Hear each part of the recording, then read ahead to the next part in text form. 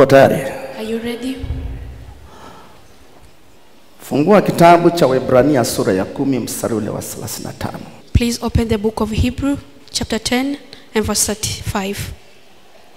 Kitabu cha Waebrania, The book of Hebrews sura ya 10 na mstari wa 35. chapter 10 and verse 35. Biblia inasema hivi: The Bible says, basi msiutupe ujasiri wenu kwa maana una thawabu kuu. it's saying, do not throw away your confidence because it will be richly rewarded. Msiutupe ujasiri wenu kwa maana una thawabu kuu. Do not throw away your confidence because it will richly Sema nyuma yangu maneno haya. Repeat after the man of God. Basi msiutupe ujasiri wenu So do not throw away your kwa own maana una confidence thawabu kuu. because it's richly rewarded. Mstari unaofuata unasema, maana mnahitaji saburi ili kwamba mkisha kuyafanya mapenzi ya Mungu mpate ile ahadi. Kwa kuwa bado kitambo kidogo sana yeye ajaye atakuja wala hatakawia. Lakini mwenye haki wangu ataishi kwa imani, naye akisita roho yangu haina furaha naye.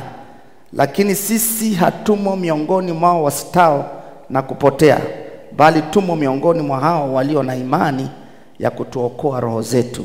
Sema amina. Say amen. Na kama unaandika, andika ujasiri wa rohoni. And if you're writing, the headline is the confidence of the heart. Ujasiri wa rohoni. The confidence of the heart. Hallelujah. Hallelujah. Ujasiri ni nini? What is confidence? Na kazi ya ujasiri ni nini? And what is the work of the confidence? Maana Biblia imetuambia hapa, Because the Bible have told us here, usiutupe ujasiri wako maana una thawabu kuu. Ujasiri ni nguvu ya Mungu ambayo inakaa ndani ya mtu. confidence is the power of God that dwells in someone's heart. Na lengo lake ni kumvusha mtu huyu kutoka sehemu moja kwenda sehemu nyingine. And the work is to help a person to cross over from one place to the other. Lengo afikie makusudi ambayo alikuwa amekusudia kufika, ama afikie ndoto zake. The purpose is to reach the goals or the destiny of this person. Amen. Amen. Bwana asifiwe. Praise the Lord Jesus. Bwana asifiwe. Praise the Lord Jesus. Mtu yeyote mwenye ujasiri wa rohoni, Any person with a confidence from the heart, maadui huwa hamuwezagi. the enemy will always never touch this person. Mtu yeyote mwenye ujasiri wa rohoni, Any person with a confidence of the heart, maadui huwa hawamwezi. the enemy cannot defeat this person. Hasa yule anayesimama kwa kusudi la Mungu. Especially the one that stands by the purpose of God. Hata kama anapita kwenye kipindi kigumu, Even though he's passing through hardships, hata kama Mungu ameruhusu apite hapo ili ajifunze mambo fulani, even if God have allowed that person to go through things for he can learn some things, akiwa na ujasiri wa rohoni, if he has the confidence of the heart, moja, maadui hawamwezi kumstopisha yule mtu. first, the enemy cannot defeat or stop that person. Namba 2, atavuka kwa wepesi kufikia kwenye hatima yake. Number 2, we're gonna cross over easily to reach the destiny. Hebu sema amina. Please say amen. Kwa nini Mungu aseme usiutupe ujasiri wako? Why did God say do not throw away your confidence? Alafu anasema faida yake ni kwamba una thawabu kubwa. And he gives a benefit is that it's rewarded. Sio thawabu kidogo. It's not a small reward. Sio baraka kidogo. It's not a small blessing. Anasema thawabu kuu. He say are richly rewarded. Hebu sema thawabu kuu. Say are richly rewarded. Biblia yako nayo imeandikwa hivyo. Is your Bible written so? Thawabu kuu maana yake What is a rich reward? ni baraka zisizoweza kuhesabika. It's a blessing that is countless blessings. Kama kuna kitu adui anashambuliaga wanadamu chini ya jua, If there is something that the enemy attacks most for the human being, anawatazamisha yale mapito, anawatazamisha yale mambo ambayo yanawafanya wanakosa ujasiri, wanainamisha nafsi zao. he's gonna cause them to focus into the trouble or the things that are surrounding them for them to lack the confidence. Hallelujah. Hallelujah. Hallelujah. Hallelujah. Ndio maana mstari ule wa 36, That's why verse 36 inasema maana mnahitaji saburi ili kwamba mkisha kufanya mapenzi ya Mungu mpate ile ahadi. Amen. It say you need that courageous. So then after doing the work of God, you receive the reward. Hebu sema ninahitaji uvumilivu. Say you need patience. Ili kwamba nikisha kuyafanya mapenzi ya Mungu, so that once I've done the purpose of God, nipate ile ahadi. I can receive the promise. Watu wengi wanatafuta kupata ahadi wakati wajafanya mapenzi ya Mungu. Most people are seeking to receive the promise, they have not yet done the purpose of God. Biblia haifundishi namna hiyo. The Bible does not teach so. Anaposema maana mnahitaji saburi. Saburi ni nini? Saburi ni nini? Saburi ni hali ya uvumilivu. You need patience. You need to able to endure things. Ndio maana imeandikwa saburi. That's why it's written patience. Mnahitaji saburi. You need a patience. Kumbuka mstari wa 35 anasema msiutupe ujasiri wenu. Remember 35 he said do not throw away your confidence. Wakati uko kwenye uvumilivu huo, while you're enduring things, inahitaji ujasiri wa kuvumilia ili utoke mahali unatakiwa utoke. You need the patience to able to come out from where you need to come out. Ili ufikie ndoto zako. So you can reach your dreams. Ili ufikie kwenye destiny yako. You can reach your destiny. Amina. Amen. Watu wengi wanayafanya mapenzi ya Mungu, wanapoyafanya mapenzi ya Mungu ndio mapito yanakuja. Most people they do the purpose of God, and once you're acting on the purpose of God, persecution comes. Wangapi wanaelewa kitu nasema? How many people understand what the man of God is saying? Watu wengi ni waaminifu. Most people are faithful. Na wanayafanya mapenzi ya Mungu. And they perform the purpose of God. Wana hofu ya Mungu. They fear God. Lakini wanapofanya mapenzi ya Mungu kwa kujiachilia kabisa, but as they surrender themselves into the purpose of God, ndio naona mapito yanaanza kuja kwao. Is then they start seeing persecution walking in their past. Umeelewa maana yake ni nini? Do you understand what's the meaning? Mungu anapoanza kutumikiwa na mwanadamu, when God is being served by a mankind, kwa maongozi ya Mungu mwenyewe, by the purpose of God himself, ataupima ule moyo. He's gonna test that heart. Kutaka kujua. To know. Mtu huyu aneningangania kunitumikia kwa uaminifu. If this person that is holding firmly on serving me is a faithful person. Lengo lake hasa ni nini? What is the purpose of this person? Kwa nini ananingangania kunipenda mimi Mungu? Why is he holding on loving me? Labda lengo lake anataka baraka. Maybe he just need a blessings from me. Lazima akupime. He must test you. Na akishaona hata kama anakuonjesha baraka, if he see, even if he have made you test the blessing, lakini akaona huondoki kwenye kusudi lake Mungu, but he see you're not left the purpose of God, akishatambua nia yako, when he know what you aim in kwamba unamtaka yeye Mungu, that you're seeking for him, hata kama ataachilia baraka, even if he release blessings, akishakupima akaona moyo wako unamtaka yeye Mungu, when he tests you and make sure that is him that you seek for, utajiri na heshima vya baraka na heshima ya kila kitu utaona vitakuja kwako. Blessings and honor and everything shall follow you. Hebu sema amina kama unanielewa. Please say amen if you understand.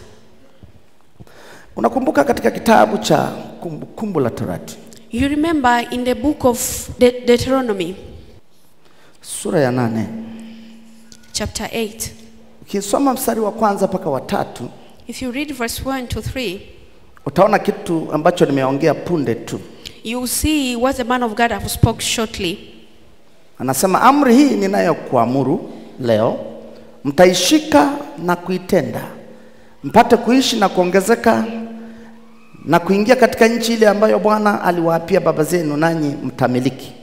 Nawe utaikumbuka njia ile yote Bwana Mungu wako aliyokuongoza miaka hii 40 katika jangwa, ili akutweze kukujaribu kuyajua yaliyo moyoni mwako, kwamba umeshika amri yake ama sivyo. Umeona kitu hichi? Have you seen this point? Kabla Mungu hajaanza kukubariki, before God start blessing your life, na hii watu wengi imewaletea shida, and this have brought a problem to most people. Wanamtumikia Mungu, they serve God, ama kwa kwenda kanisani, maybe by going to kufanya church, kazi za kanisa, to do the work of the church, kutoa zaka na dhabihu, to give tithes and 10%, kufanya michango yote ya ujenzi wa makanisa na huduma na kuwatunza watumishi wa Mungu, to contribute in every part of the church, including taking care of the servants of God. Lakini ghafla anaona huku ni kama Mungu hashtuki, ni kama hamsaidii, ni kama hakuna baraka. But over suddenly he see as if God is not caring of whatever he's doing. He doesn't see any blessings. Lakini wakiomba, but when they pray, wanaona Roho Mtakatifu amejaa ndani yao. They see they felt by Holy Spirit. Wanasikia amani nyingi ndani ya mioyo They yao. feel peace in their hearts. Wanaona maono na ndoto mbalimbali kwenye maombi yao, kwenye maono yao, kwenye ndoto zao, kwamba wanasonga mbele vema. They see good vision and dreams when they pray. They see as if they are moving forward well. Lakini wakiamka katika mwili wanaona mapito mazito. But when they wake up to the flesh, they see persecution and torment. Hebu sema amina. Please say amen. Ukishaona namna hiyo, Once you see this kind of things, usianze kutafuta dhambi. do not start searching what kind of a sin have you committed. Anza kuwa na ujasiri kwamba Mungu yuko pamoja na wewe. Start taking the confidence that God is working with you. Ndio maana Biblia inasema mnahitaji saburi. That's why the Bible says you need endurance. Mkisha kuifanya kazi ya Mungu ndipo utaipata ile ahadi. Once you have done the work of God, then you're going to receive the promise. Mtu anayepita kwenye uvumilivu, maana yake kuna kipindi anapitia. Once a person is enjoying, he understands it's just a season that I'm going through. Wana wa Israeli pia waliambiwa hivyo. The Israelites also were told so. Waliachiliwa jangwani. They were released into a desert. Lakini Mungu alikuwa pamoja na wao. But God was on with them. By their sides. Wasomaji wa Biblia wanakumbuka. The Bible readers remember this. Wana wa Israeli, the Israelites, waliona ishara kuu mbili. They saw two good signs. Wakati wanaelekea nchi ya ahadi. As they were moving forward to the promised land. Ishara ya kuwa Mungu yuko pamoja na wao. The sign that God was with them. Waliona nguzo ya moto usiku. They saw a pillar of fire in the night. Ikiwa pamoja na wao angani. As is walking with them on the clouds. Na mchana, and on the day, waliona lile wingu. They saw a cloud. Inamaanisha lilikuwa ni wingu tofauti na mawingu mengine. It means it was a different and a unique cloud than others. Na Mungu alipokuwa anaongea na Musa, and when God was speaking to Moses, alipokuwa anamwambia wekeni matuo mpumzike hapa, when he was telling them take a rest on this place, na Musa akawatangazia watu, and then Moses announced to the people, waliona na ile nguzo imesimama hapo haiondoki. They see the pillar of fire standing, is not moving. Waliona ile wingu mchana kutwa haliondoki. They see the cloud in the day, it's not moving. Wanaweza wakapumzika miezi miwili. They can rest for 2 months. Ama mwezi moja. Or 1 month. Saa Mungu akizungumza na Musa. A time that God speaks to Moses. Kwamba waandae wana wa Israeli kesho wataanza safari ya kuondoka. The Israelites tomorrow shall start the journey once again. Na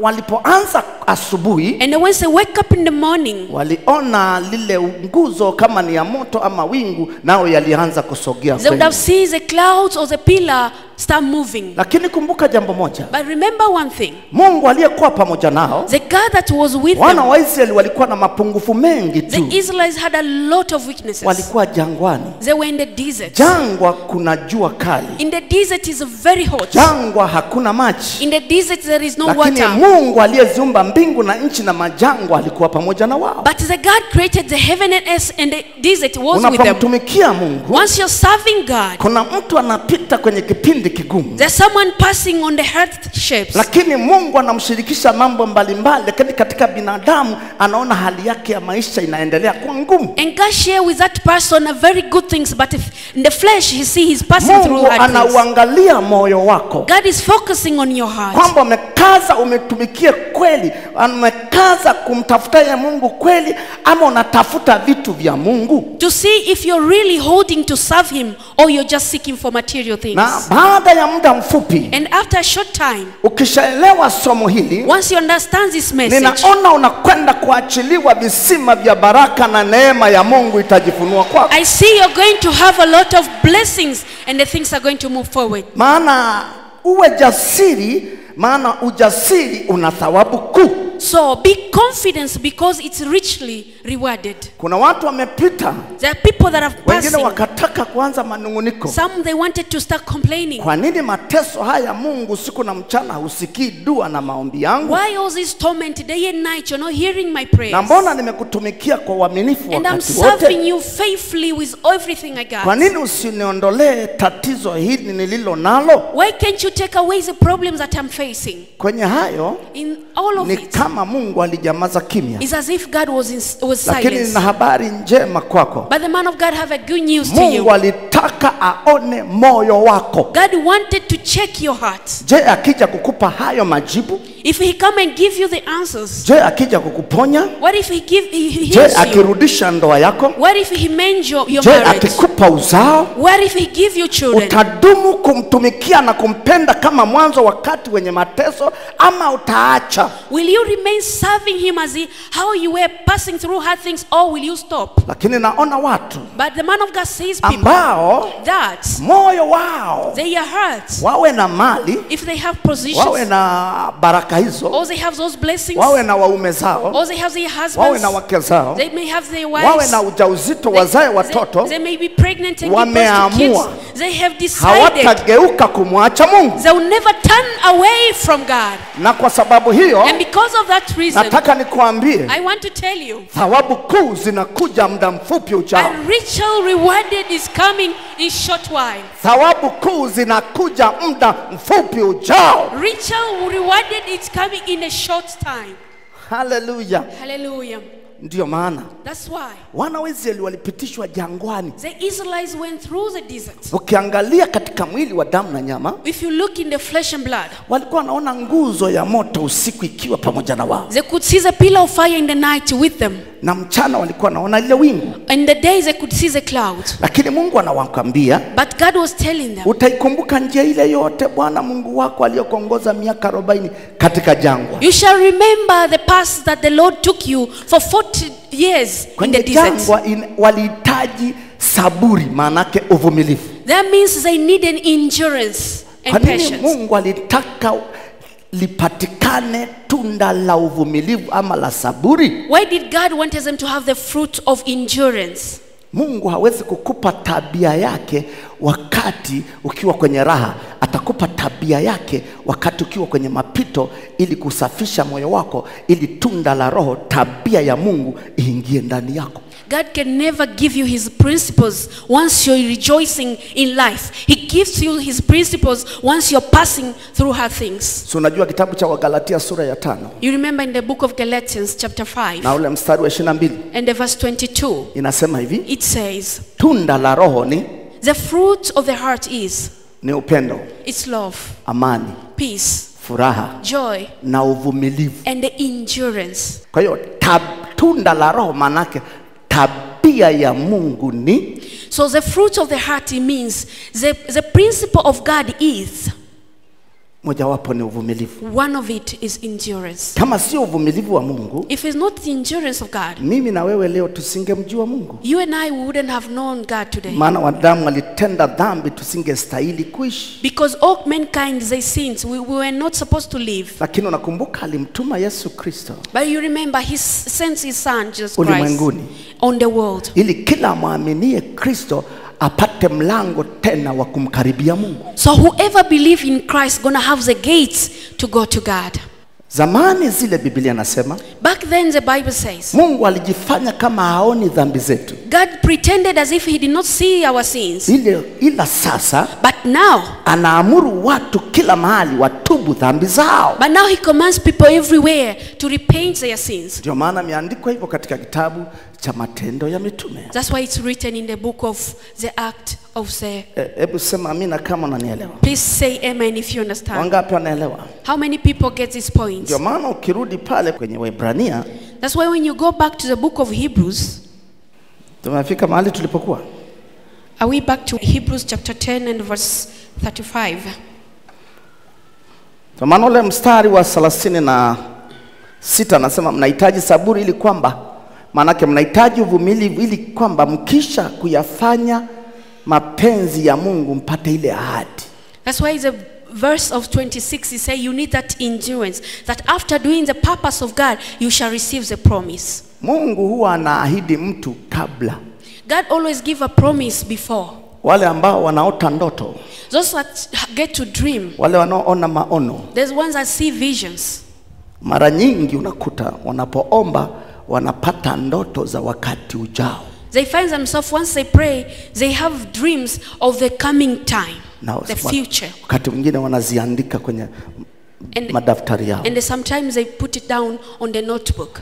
Lakini ili yaje kutimia, for that to manifest, kuna kipimo utapita huku kimtumikia Mungu. There is a test that you must go through while you're serving God. Ndio maana hapa anasema mnahitaji saburi, maana yake mnahitaji uvumilivu. That's why he say you need that endurance. Uvumilivu upi? What endurance? Kuna njia utafika, lazima itakutatiza, utapita kwenye kipindi kigumu. This is a kind of endurance. There is a time you must pass hard things that you need that patience and the endurance. Lakini huku ukifanya mapenzi ya Mungu, while fulfilling the purpose of God. Ndio maana Biblia inasema, that's what the Bible says, ili kwamba mkisha kuyafanya mapenzi ya Mungu mpate ile ahadi. Ipi? Ni ile aliyesema na wewe nyuma. That's why the Bible says, so after fulfilling the purpose of God, you shall receive the promise. Which promise? The one he told to you before the test. Kabla halijatokea na wapasheni habari zake. Before it happens, I must inform you. Ndio maana mtu anaota ndoto kama za Yusufu tangu akiwa mdogo, lakini zinakuja kutimia kwenye utu uzima wake. That's why we see like Moses had the dreams when he was a young boy, but it came to manifest when he was an adult. Kwa nini? Why? Mungu yeye ni mwanzo na tena mwisho. God is the beginning and the completion of everything. Maana anaitwa Alpha and Omega. That's why his name is Alpha and Omega. Mstari wa 37 anasema, verse 37 it says, bado kitambo kidogo sana. It says for just a very little while. Hebu soma nyuma yangu. Kwa kuwa bado kitambo kidogo sana. Read after the man of God. For in just a very short yeye ajaye atakuja wala hata kawia. He who is coming will come and not be delayed. Unaweza kaangalia ule mstari wa 36 inatoa majibu ya mstari wa 37. You can see that 6 is giving the result of that 7. Mstari wa 36 anasema unahitaji uvumilivu, maana saburi ni uvumilivu, si ndio? Ili kwamba uje upate ile ahadi. Tunaenda sawa? 37 anasema kwa kuwa bado kitambo kidogo sana, yeye ajaye atakuja wala hatakawia. Atakuja kufanya nini? Ataleta ile ahadi aliyokuahidi juu ya maisha yako. So that 6 is say you need that endurance and serve the Lord and receive the promise. But that 7 is say it's just a very little while. Who that is coming will come and not be delayed. Kuna wengine muda mchache nitakapomaliza mafundisho haya kuyawasilisha kwako, Mungu atashuka kuleta majibu yako sasa. There are some people in this place that after the man of God delivers this message, in a very short while God gonna descend and bring answers for them. Hallelujah. Hallelujah. Kuna wengine watatoka hapa wataona ishara na saini mbalimbali ya kwamba Mungu amewajilia kujibu yale aliyokuahidi. Some of them after this place they're gonna see sign that God surely have come to give them answers to what they've been praying for. Hallelujah. Hallelujah. Hallelujah. Hallelujah. Hebu sema amina kama unaelewa. Please say amen if you understand. Mstari wa 38. Verse 38. Kuna kitu kinaenda kutimia kwako. There is something that is going to be fulfilled in your life. Hallelujah. Hallelujah. Hallelujah. Hallelujah. Maana uliishi kwa imani, manake kwa uvumilivu, kwa kumsikiliza Mungu. Because you've been living by faith, by endurance, listening to the voice of God. Mungu alimwambia Joshua. God told Joshua. Katika kitabu cha Joshua. In the book of Joshua. Sura ile ya kwanza. Chapter 1. Unaweza ukatafuta pamoja na mimi hapo haraka. Can we search together with the man of God? Kitabu Joshua. The book of Joshua. Sura ya kwanza. Chapter 1. Mstari wa 7. And verse 7. Hebu twende haraka hapo. Can we go there very quickly? Kama unanisikiliza mahali popote ulipo, unapojiunga na sisi mahali hapa kwa njia ya mtandao, sema amina. If you're listening to the man of God wherever you are, here in the church, on the social media, please say amen. Mstari wa 7 unasema, verse 7 it says, Joshua anaambiwa na Mungu maneno haya. Joshua was told by God these words. Uwe hodari tu na ushujaa mwingi. be courageous and have a brave heart. Hallelujah. Hallelujah. Anaendelea kusema, angalia ukatende sawa sawa na sheria yote niliyokuamuru Musa mtumishi wangu, usiache kwenda mkono wa kuume wala kushoto, upate kufanikiwa kidogo kila uendako. Imeandikwa hivyo? Is your Bible written that? Upate kufanikiwa, upate kufanikiwa, so you upate kufanikiwa sana kila uendapo. Everywhere that you go. Hallelujah. Hallelujah. Lakini Mungu anamwambia Joshua, uwe hodari tu na ushujaa mwingi. Maana yake anaambiwa uwe jasiri tu, hata kama unapita hapo unapopita. Kuwa jasiri tu, mauti haitakupata. Kuwa jasiri tu, hautakufa, utaishi. Kuwa jasiri tu, hautakaa mnyonge. This is what God told Joshua. Just be strong and have a brave heart, because once your confidence, no sickness, no death, no problem that shall overcome you. Uhodari ama ujasiri, strong or confidence, humfikisha mtu kwenye mafanikio yake. It takes a person to the prosperation.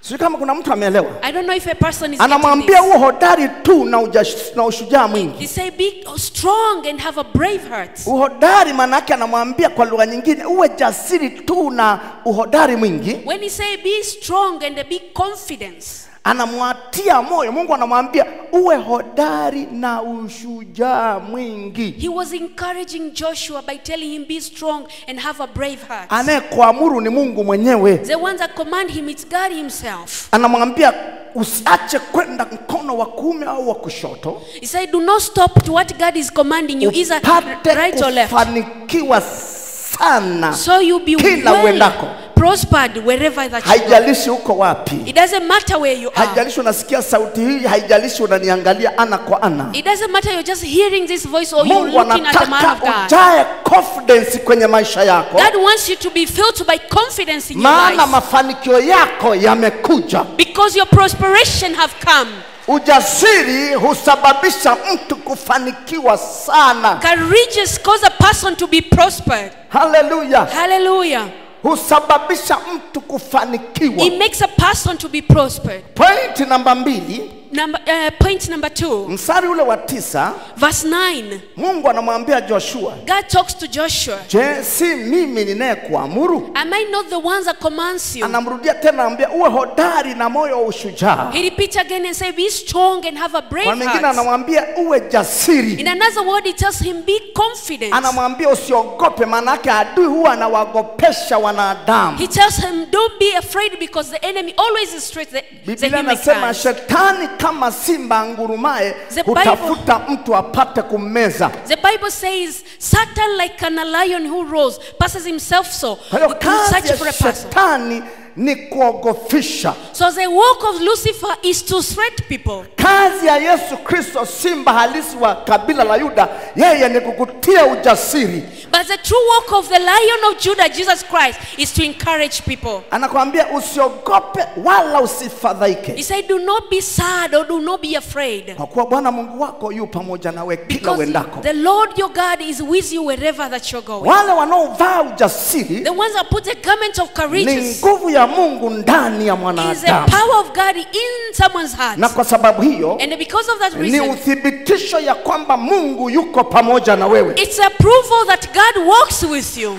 Hallelujah. Hallelujah. Unapokuwa unaogopa na kufadhaika, maana yake ufalme wa adui uko pamoja na wewe. Once you are afraid and grieving, that means the kingdom of the enemy is on your side. Hata kama unasema nimeokoka, hata kama unasema nina Mungu aliye hai, ikiwa unaogopa na kufadhaika, sikiliza, ufalme wa adui kwenye ulimwengu wa roho utakuwa umekukamata. Even if you love God and you say I am saved, if you're afraid, that means the kingdom of the enemy have surrounded you. Ndio maana Mungu alimfundisha Joshua. That's why God taught Joshua. Anamwambia Bwana, mafanikio yako hapa. So let me tell you, prosperation is here. Be strong and confident. Wala usiteteme. Do not be afraid or do not be wiggled. Kwa sababu ya hapo unapopita. Because of what you're passing through. Hapo sio mwisho wa maisha yako. It's not the end of your life. Hapo ni mwanzo wa wewe kushinda. It's the beginning of your conquering things. Maana yake. The meaning is. Anamwambia ndipo utafanikiwa sana. Is then you're gonna be well prospered. Na mimi nataka nikwambie. And I want to tell you. Kitambo kidogo tu baada ya maombi haya. In a very little while after this prayer. Ninaona mafanikio ya watu ambao Mungu anayaleta sasa. I see the prosperation of people that God have brought right now. Ninaona ile heshima ambayo uliondolewa inarudishwa sasa. I see the honor that were taken out of you, God have restored it. Hebu sema amina. Please say amen. Hebu sema amina. Please say amen. Mstari wa 9 anaambia ndipo asema usifadhaike kwa kuwa Bwana Mungu wako yu pamoja nawe kila uendako. He said do not be afraid because the Lord your God is with you wherever you go. Emmanuel, Mungu pamoja na wanadamu atatembea pamoja na wewe. Emmanuel, God with man will walk with you. Hebu sema amina. Please say amen. Haijalishi watu wangapi wamekuwekea tanzi njiani. It doesn't matter how many people have put obstacle on your way. Haijalishi wamekutegea mitego kiasi gani. It doesn't matter the traps they have trapped you. Haijalishi na target zao zimekaa sawa, wanajua watakunasa. It doesn't matter they are scheming, they think they're gonna capture you. Usiogope, vita si vyako, vita ni vya Bwana. Do not be afraid, the battle is not yours, the battle belongs to God. Yeye anafanya njia mahali hakuna njia. He makes a way when there is no way. Majeshi ya malaika yatatangulia mbele yako, watapigana nao watashindwa, wao watapita katikati yao. The arm of the God gonna go before you, fight the battle, you're gonna overcome and they're gonna be defeated. Please say amen if you understand. Kumbuka nina agano la kuitiwa vizazi. Remember the man of God have a vow Bwana ameniitia juu ya vizazi katika nyakati hizi. God have appointed him for this particular generation. Haijalishi umekaa na Mungu kiasi gani. So it doesn't matter for how long you've been walking with God. Haijalishi walikupotosha kiasi gani. It doesn't matter how they distorted your ways. Unaponisikiliza kwa dakika chache, but if you listen to the man of God na for few kuamini maneno ambayo unajua yametoka kwa Mungu, and believe the word that you surely comes from God, nitakapoomba sasa, after the time that he gonna pray, mbingu zitafunguka kuthibitisha neno lake. The heaven gonna open and approve his word. Mungu haangalii umaskini wako. God does not focus on your poverty. Mungu haangalii shida ya nchi yako. He's not focused on the problem of your Mungu country. anakuangalia wewe unamtazama nani. He focuses on how and who do you look for. Mwenye kufanya mabadiliko ulimwenguni ni Mungu aliye hai. The one does changes on the world in the world is God himself. Na mimi naona mabadiliko juu ya maisha yako. I see changes in your life. Uliachwa kwa muda mrefu ili Mungu ajitwalie utukufu juu ya kizazi chako. You were left there for a long time for God can take glory from your generation. Hebu sema amina kama unanielewa. Please say amen if you understand. Hallelujah. Hallelujah. Ukisoma ule mstari wa 13, if you read verse 13, likumbukeni lile neno nilowaamuru. Mungu anamwambia Joshua.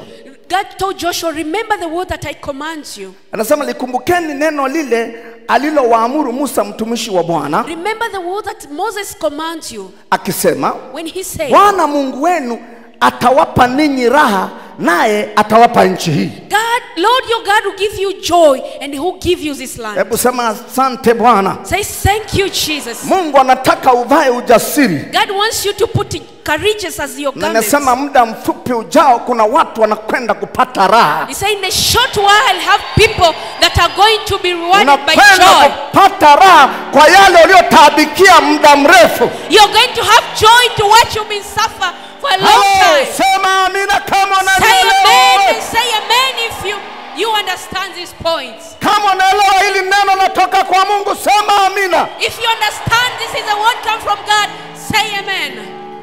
Kuna watu wamekaa bila raha muda mrefu. There's some people have been living their life, they're not happy for a long time. Unakwenda kufika kwenye hatima. You're going to reach into a destiny. Unapata raha maana kuna kitu unakwenda kumiliki. You're going to get joy because there is something you're going to possess. Unakwenda kumiliki uzima wako kwenye afya yako. You're going to possess your life in your unakwenda kumiliki uzao wako. You're going to possess your generation. Unakwenda kumiliki ndoa yako wewe. You're going to possess your marriage.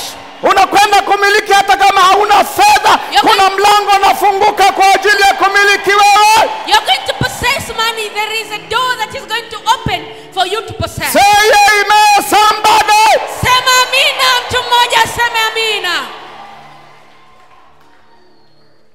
Leo kuna furaha ya ajabu kwenye ulimwengu wa roho. There is a phenomenal joy today. Angalia watu wote wanaokwenda kwenye kesi. See all people that goes to the high court for a case. Hata nyuso zao huwa zimekunjamana. Even their face are always shrinking. Maana saa yote anafikiri. Because all the time they are thinking. Hakimu akiniuliza swali nitamjibuje? If the judge asks this question, how will I reply? Yule ninayefanya naye kesi akiniuliza swali nitajibuje? When the lawyer asks me this, what will I give the answer? Unaweza kumsalimia hata njiani asiitike maana hayuko hapa. You may greet that person and they don't reply because the mind is not there. Hata kama anatoka nyumbani lakini yeye saa hiyo roho yake iko mahakamani. Even if it's coming out of the house but the heart is already in the court. Inapambana na ile kesi. It's fighting with the case. Wakili akiniuliza hivi nitamjibuje? When the lawyer asks what will I give the answer? Na mimi ninaweza nikamjibu nini au nikamuuliza swali gani? Or what kind of a question should I ask him? Saa yote utaona nyuso za watu hazina furaha. All the time you see the face of people are not happy. Lakini angalia watu ambao wameshinda kesi. But look at the people that have overcome the case. Ghafla unaona nyuso zao zinabadilika. Immediately you see their face have changed. Hata wakiwa mahakamani unaona washikamana mikono wanapeana vifua. Even when they see one another, they shake hands or embrace one another. Leo high court inaamua hatima yako. Today the high court is deciding your case. Leo high court ya mbinguni inaamua hatima yako. Today the high court of heaven is giving decision of your case. Kuna nishani ambao watoto wa Mungu wanaenda kuvilishwa kuanzia sasa katika jina la Yesu. There is answer that the children of God are going to receive today in Jesus' name. Nishani ya vipawa, karama, gifts, ponyaji, healing, kuinuliwa, into elevation. Na unapoinuliwa wewe naona na vizazi vingi vinavyokufuata nyuma. And as you be elevated, the man of God see a lot of generation behind to be elevated. Asubuhi ya leo, this morning, Mungu akanisemesha kwa sauti ya wazi. God spoke to the man of God in a very transparent voice. Kanaambia nimekuitia vizazi chini ya jua. He told him, I've appointed you for generation under the sun. Nimekuitia vizazi. I've appointed you for generation. Sio vya nchi yako tu. Not only for your own vizazi vya mataifa mbalimbali. Generation of different countries. Vizazi vya ulimwengu huu. The generation of the entire world. Na utalibeba neno langu. And you're going to carry my word. Na mimi nitalithibitisha papo hapo. And I'm going to prove it right there. Hallelujah. Hallelujah. Ndio maana wengi wameiga wakaharibikiwa. That's why most people have tried to copy and wengi wameiga mafundisho haya bila uongozi wa Mungu. Most they copied this message without the instruction of God. Wakafundisha vizuri na kutafuta mistari michache mingine ya kuongezea Biblia. They teach very well, add some verses from the Bible. Lakini wakafundisha kama mimi. But they teach like the man of God. Wakiiga sehemu zao za siri wanapokaa wanaangalia mtandao. They copy when they are in the secret chambers looking on the social media. Jambo hilo ni chukizo. It's a detestable. Ili ujue ni chukizo. For you to know it's a detestable. Baada ya kuiga hayo mafundisho. After copying the teaching. Na ukafundisha vizuri. And they teach very well. Lakini hatokezei Mungu mwenye hayo mafundisho. God himself does not appear to that teaching. Na Biblia inasema. And the Bible says. Ninaliangalia neno langu. I look into my word. Nipate kulitimiza. So I can fulfill it. Taka kukuuliza swali. Now I ask you a question. Mbona unafundisha vizuri? Now you teach very well. Mbona Mungu hatokezei? Why does not God appear to Mungu si mwanadamu. God is not a man. Kama hajakupa neno hawezi kujitokeza. If he did not give you a word, he cannot appear.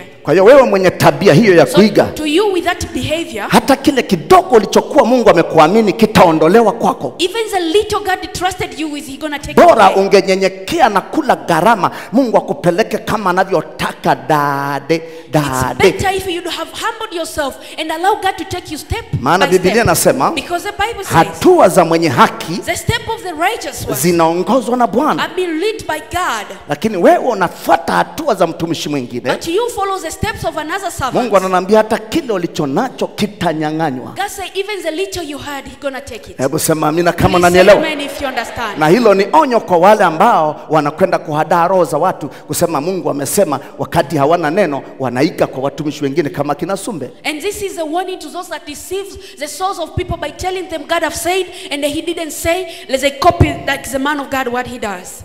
Mungu akusaidie. May God help you. Sema amina kama unanielewa. Say amen if you understand. Uko tayari? Are you ready? Uko tayari? Are you ready? Uko tayari? Are you ready? Uko tayari kuvaa ujasiri? Are you ready to put on Maana confidence. mfalme wa ujasiri yuko hapa. Because the king of confidence is in this place. Asante kwa kunisikiliza. Thank Mungu you for akubariki. listening and God bless you. Asante God sana. bless you.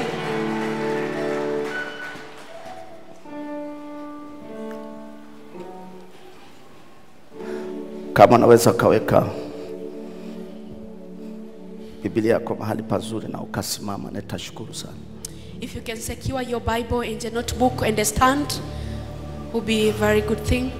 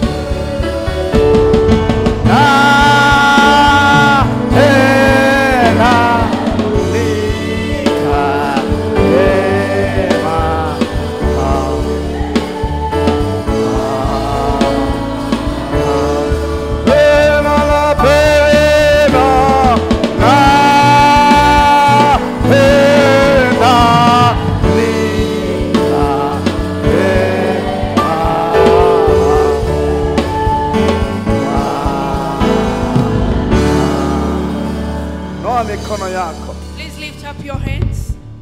Kuna watu ambao Mungu anataka kuachilia nguvu ya ujasiri. There are some people that God wants to release a power of confidence in them. Maana bado kitambo kidogo sana. Because it's just short time. Wanakwenda kuvuka. They're going to cross over. Ninaona vita ni vikali. I see the battle is very severe. Umepigana vita vikali. You have been fighting a very severe battle. Na ulitaka kuanza kukata tamaa. And you were starting to giving up. Na ulianza kusema juzi tu nilipita kwenye hili, leo tena linapita hili. You start counting, I just went through that and now I'm going through this. Bwana ananiambia, God is talking to the man kwa of God. sababu nakwenda kuvuka. It's because you're going to cross over.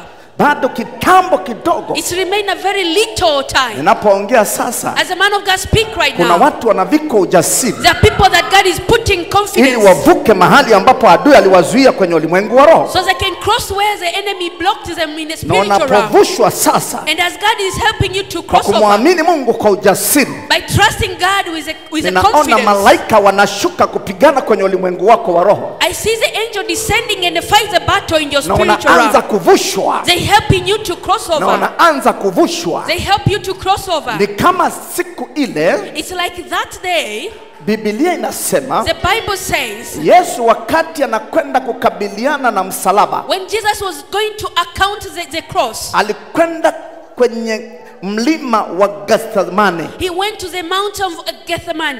akaenda kaomba mara 3. He went and prayed for 3 times. Hata sura yake akaomba mpaka hari ya damu ikaonekana, He was praying until his face was turned from the sweat to blood. akiomba kikombe hiki He kiniepuke. was praying for that cup to do not face it. Lakini naona watu ambao walifika stage ya mwisho, But the man of God sees the people that were in the last stage. na wamefika mahali wanataka kukata tamaa. And you've reached to a point that you want to give up. Bwana anaambia wainue mikono yao niachilie roho ya ujasiri. I say, let them lift up their hands so I can release the power of confidence. Biblia inasema The Bible says, wakati Yesu anapoomba, when Jesus was praying, Mungu hakumuondolea hiyo, God did not remove the ila cup, alituma malaika but he sends the angels. wakaja wakamtia nguvu. They came and encouraged him. Ninaona nguvu ya ujasiri na kuja juu yako, I see the power of confidence coming na upon you. ninaona wengine wanavuka, And I see other people that are crossing. wengine wanavuka. As are crossing. Ninaona wenye mateso yakiondoka wakivuka daraja. The one with the torment is crossing the bridge. Ninaona daraja unavuka. I see a bridge and you're crossing the bridge. Majini na mapepo yaliyoshikilia maisha yako yanakuachilia. The demons and evil spirits that are holding your life, they're letting you go. Wachawi na maajenti wake naona wanapigwa, wanakuachilia. The witch and the agents have been punished and they are letting you go. Katika jina la Yesu In the Kristo, name of Jesus Christ. kila aliyepita kwenye mateso, Whoever that have been passing through torment, kila aliyezuiliwa na nguvu ya mateso, whoever that be oppressed by the power of torment, kila aliyezuiliwa kwa nguvu ya mateso, whoever that have been tormented by the power of maana kazi ya shetani because the work of na Satan mawakala and wake his agents ni kuwaumiza wana wa Mungu, is to oppress the children of ni God, kuwakamata fahamu zao is to hold their mindset na kukamata vibali vyao and hold their favors na kukamata nyota and zao, hold their lights, ili wadumae for they cannot be wasifike flourished, kwenye destiny yao, not to reach their destiny, wasifike kwenye hatima yao. not to reach their destiny. Kila aliyezuiliwa, Whoever that have been stopped, kila aliyezuiliwa, whoever that have been stopped, leo ni siku yako ya kutoka. today is the day that you're gonna come Leo out ni of siku it. yako, upofu unaondoka. Today is your day that you're coming out. Walikupiga kwa upofu wa macho, They punish you with a blindness. walikuzuilia They stopped you. kwa mamlaka ya jina la Yesu Kristo aliye hai. By the authority of the name of Jesus Christ. Kila kifungo Every chain waliofungia nafsi yako, that they change your soul. waliofungia boma lako, They change your household. waliofungia cheo chako, They chain your waliozuilia position. kwenye anga, They chain in your nasema heaven kutoka space. sasa, I say from this moment. nasema fire I say mortal. katika jina la Yesu In the Kristo. mighty name of Jesus. Kila mateso Every torment waliofungia nafsi yako that they change your soul. na kukufanya uwe mtu usiye na maana And they make you a worthless person kwenye ndoa yako, in your marriage, kwa watoto wako, at your children, ofisini unakofanya at your kazi, workplace. walishika kibali chako They captured your favor wakaharibu na uchumi wako, and destroy your finance. kwa mamlaka ya jina la Yesu. By the authority of the name of Wote Jesus. walioshika uchumi wako Have people that hold your finances kwa njia ya uganga, through witchcraft. walioshika uchumi wako They hold your finances kwa mamlaka ya jina la Yesu, by the name of Jesus Christ. na hiyo biashara And that business walioizuilia muda mrefu, that have been stopped it for a long time. ninaona giza kwenye eneo la biashara The man yako. of God sees the darkness in the place of your business. Bwana kaniambia And God is telling the yeye man of huyu God, mtu hana shida, that person doesn't have any problem. ila wamezuia uchumi wake. But they block his Ninaona finances. baadhi ya nyumba zao You see some of their na maeneo households yao ya ofisi na biashara and the place of workplace and the businesses kukiwakilishwa na giza, that have been covered by darkness. Maanake adui ameshikilia. That means the enemy is reigning over. Wanasema tutaona atafanyaje. They say we'll see what he will do. Kwa mamlaka ya jina la Yesu. By the authority of the name of Jesus. Natuma malaika wanaopigana vita. I send the angels that are going to fight the battle. Kumbuka. Remember. Kwenye ulimwengu wa roho. In the spiritual realm. Swala la uchumi wa wanadamu. The thing of the financial ama uchumi wa kanisa. Or the finance of the church. Mungu huwatuma malaika. God sends the angels. Kwa ajili ya kufanikisha. To prosper things. Na achilia malaika kwenye eneo lako. I release the angel in your workplace. Wanaokwenda kupigana hilo giza. They're going to fight against na achilia malaika wenye panga za moto. Angel with his sword of kwa mamlaka ya jina la Yesu. By the authority of the name of Jesus. Satan. Achilia watu wa Mungu. Let go of the children of God. Achilia fedha zao. Let go of their mindset. Achilia vipawa vyao. Let go of their gifts. Achilia ofisi zao. Let go of their offices. Achilia majina yao. Let go of their names. Kwa mamlaka ya jina la Yesu. By the authority of the name of Jesus. Kuna mtu amefanyiwa matambiko. There's someone that they performed a ritual against. Na lengo lake walisema ungesha kufa. And there's a purpose was to kill you. Matokeo yake ninaona una shida ya tumbo. The result is you're having a problem of your stomach. Una teso la tumbo, yes. You've been tormenting, you have problem of a stomach. Na wameachilia nguvu ya mauti ndani ya tumbo lako. And they release the power of death in your stomach. Jesus. Yes. Nguvu ya mauti. The power of death. Nguvu ya kafara. The power of sacrifice. Walinena kafara. They speak sacrifice. Walinena mauti. They speak death. Walinena aibu. They speak walinena uharibikiwe. They speak shame na against kizazi chako. And your generation. Na ndoa yako. And your marriage. Na watoto wako. And your children. Kwa mamlaka ya jina la Yesu. By the authority of the name ninaamuru of Jesus. kila kifungo. I command every waliofungia nafsi yako. That they change your soul. Waliofungia nyumba yako. They change your household. Waliofungia watoto wako. They change your children. Nasema toka. I say get out. Achilia. Let's go. Achilia. Let's go. Achilia. Let's go. Achilia. Let's go. Lile huzuni linaondolewa. That sadness is getting away. Huzuni waliokupiga nalo linaondoka. That sadness as I hit you with is departing. Huzuni inaondoka. The sadness is departing. Mauti inaondoka. Death is departing. Faraka inaondoka. Sadness is departing. Yule aliyekamatwa. The person that have been captured. Akaharibu kwenye mji wake. And as they destroyed his household. Amekamatwa na makahaba. Amekamatwa na makahaba huyo mume wako. Na matokeo yake familia inateseka. And as a result the family is kwa mamlaka ya jina la Yesu. By the name of Jesus. Ninakamata huyo mume wako. I capture the husband. Kwa jina la Yesu. By the name of Jesus. Aikumbuke familia yake. To remember the family. Akumbuke familia yake. To remember the family. Akumbuke mke wake. Remember the wife. Akumbuke watoto wake. Remember the children. Na mtenga na makahaba. I disconnect him to the prostitutes. Na mtenga na makahaba. I disconnect him kwa jina la Yesu. In the name of Jesus. Makahaba wameshika nafsi ya mume wako. The prostitute holds your soul of your husband. Kwa njia ya uganga. Through witchcraft. Na watoto wanateseka na mama anateseka. Children are suffering and the wife is suffering. Kwa jina la Yesu Kristo. In Jesus Christ. Namrudisha huyo mwanaume kwa jina la Yesu. I send back the husband in Jesus. Narudisha kwenye ndoa yake kwa jina la Yesu. I bring him back to his marriage in Jesus name.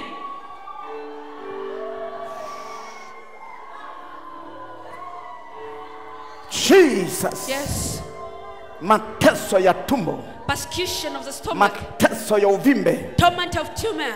Mateso ya ngozi. Torment of skin. Magonjwa ya ngozi. The sickness of the skin. Kwa jina la Yesu Kristo. In Jesus Christ's name. Achilia mwili huu. Let go of this body. Achilia mwili huu. Let go of this body. Mwili huu ni hekalu la Roho Mtakatifu. This body is a temple of the Holy Sio Spirit. la mateso ya magonjwa. It does not belong to torment and sickness. Nakemea roho ya magonjwa. I rebuke the spirit of sickness. Nakemea fibroid. I rebuke fibroid. Nakemea magonjwa ya siri. I rebuke secret sicknesses. Kuna mtu ana mateso ya sirini. There is someone is suffering secretly.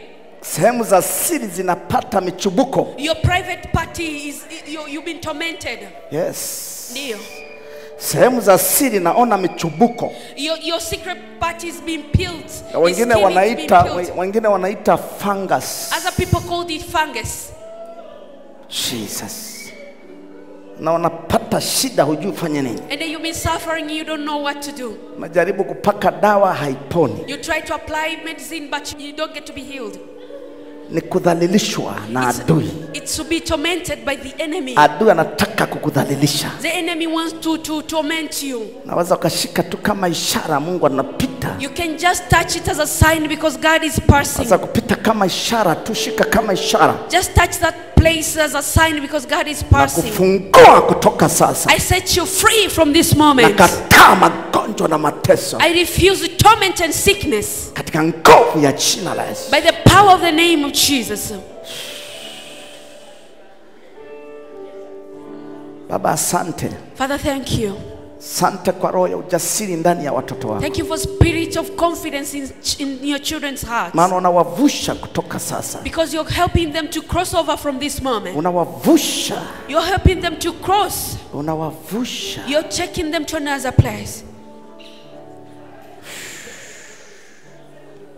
Mwingine aliharibiwa ufahamu wake. Someone was destroyed, his mindset was destroyed.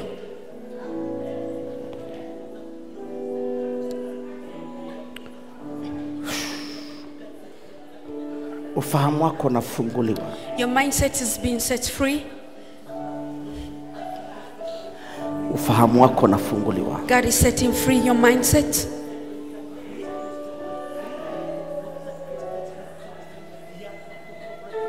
Katika jina la Yesu. In the name of Jesus.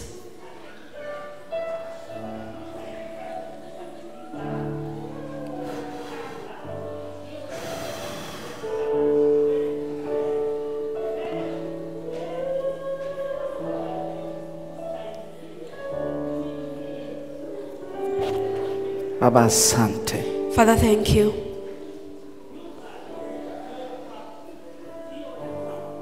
Mawazo ninayowazia ninyi ni mawazo ya amani, si ya mabaya. The thoughts I have towards you is for the good and not for the bad. Naona watu wengi, naona mawazo yanaanza kuja upya ndani yao. Mungu anaambia analeta wazo ndani yako. Kuna watu Mungu anaongea nao lakini wanaona kama ni mawazo yao. The man of God sees a good thoughts that it's coming into your mind. God is start to talk to you by bringing thoughts in your Nisikilize. mind. Listen. Kuna kitu kilikuzuia ukajaa huzuni. There is something that blocked you and you were felt by sadness. Mungu akakosa nafasi ya kusema na wewe. And God couldn't have opportunity to talk to you. Sasa unapoomba, now as you pray, na naona mawazo, Mungu anambia haya ni mawazo yangu nasema nao. God, the man of God sees thoughts and God is telling him, these are my thoughts, I'm talking to them. Mtu kama huyo unapoanza kusikia kuna kitu kinaongea na wewe taratibu, lakini kwa kitu chema, kaa kwenye kiti taratibu, anza kusikilizia. If you're hearing thoughts coming to you but it's a good thought, take your chance and sit down and listen to that thought very carefully. Na kile anachosema na wewe andika. And whatever thoughts that comes to you, God is talking to you, write it down. Leo ni siku ya ajabu sana. It's a phenomenal day today. Na wengine wanaambiwa vifungo vyao vilianzia wapi. And some have been told where their chain started. Mungu anaanza kama kukupa story kwa mawazo, lakini ndio maana leo unatoka, leo unapata raha, leo unatoka. God is starting explaining to you where the problem started, but today is your day out.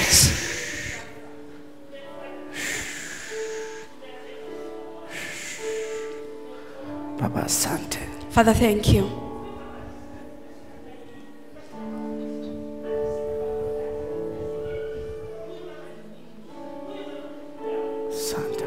Thank you.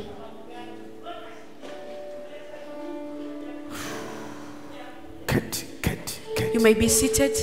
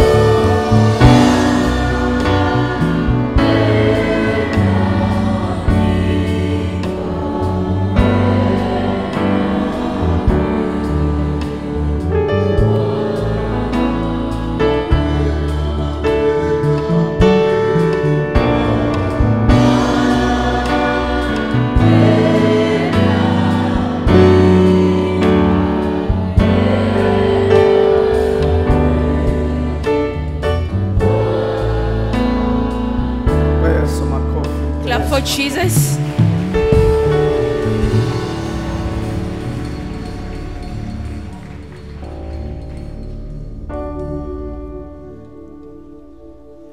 Wale ambao ni wagonjwa wa mwili, wa damu na nyama. To the one that's flesh and blood, they are sick. Kama ni mgonjwa wa damu na nyama, mwili unauma. If you're here and flesh and blood, you Mungu are sick. anataka kukamilisha uzima wako hapa. God wants to accomplish His healing on this place. Kuna wengine wanakujaga kila Jumapili, sema wagonjwa wanakuja, na nitakufuatilia. Kama unataka tu, unafikiri ndio mkono wa Sumbe utawekwa, unakuja tu, na sio mgonjwa, unajitengenezea kitu kibaya. Some of them, they just step forward when the man of God called for the people that are sick, but really they're not sick, they just want to be Weza wa laid Mungu hands. unapopita, maanake ameruhusu kwa ugonjwa, anapambana na hiyo nguvu. Swali, wewe kama si mgonjwa, kumbe unataka tu baraka, utaruka na kitu kibaya. When the power of God pass and they mention the sick people, that means He's fighting with the sickness. And then you step forward just for the blessings, and then you're not sick, what will happen to Leo you? si mazoea tu kwa sababu naenda. Kama si mgonjwa, kaa. If you're not sick, please sit. Kama wewe ni mgonjwa wa mwili, njoo hapa. But if you're here and you're sick, please step forward. Na wewe kija ambayo si mgonjwa wa watu, tarudi kwako. Because if you step forward and you're not sick, the sickness is going to come out from people and it's going to attack you. Kama umetoka mikoani na nje ya nchi, kaa huko. Ndugu zangu, rudi ni nyuma. Kama umetoka mikoani na nje ya nchi, ni mgonjwa wa mwili. If you come from other region out of the country but you're sick, please be on this side.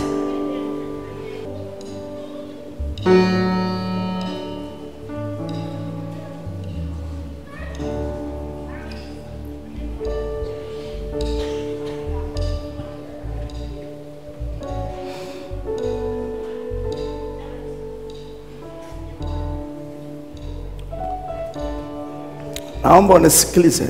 Please listen to the man of God.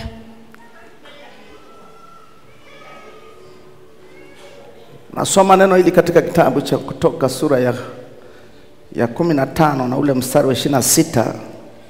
Nisikilize kwa makini hapo uliposimama. Akawaambia kwamba utaisikiza kwa bidii sauti ya Bwana Mungu wako na kuyafanya yaliyoelekea mbele zake, na kutega masikio usikie maagizo yake na kuzishika amri zake. Mimi Mungu sitatia juu yako maradhi yoyote niliyowatia wa Misri, kwa kuwa mimi ndimi Bwana nikuponyaye. Mimi ndimi Bwana nikuponyaye. That is Exodus 15:26. Mungu ameahidi, anasema hata tia juu yako magonjwa yote aliyowatia wa Misri.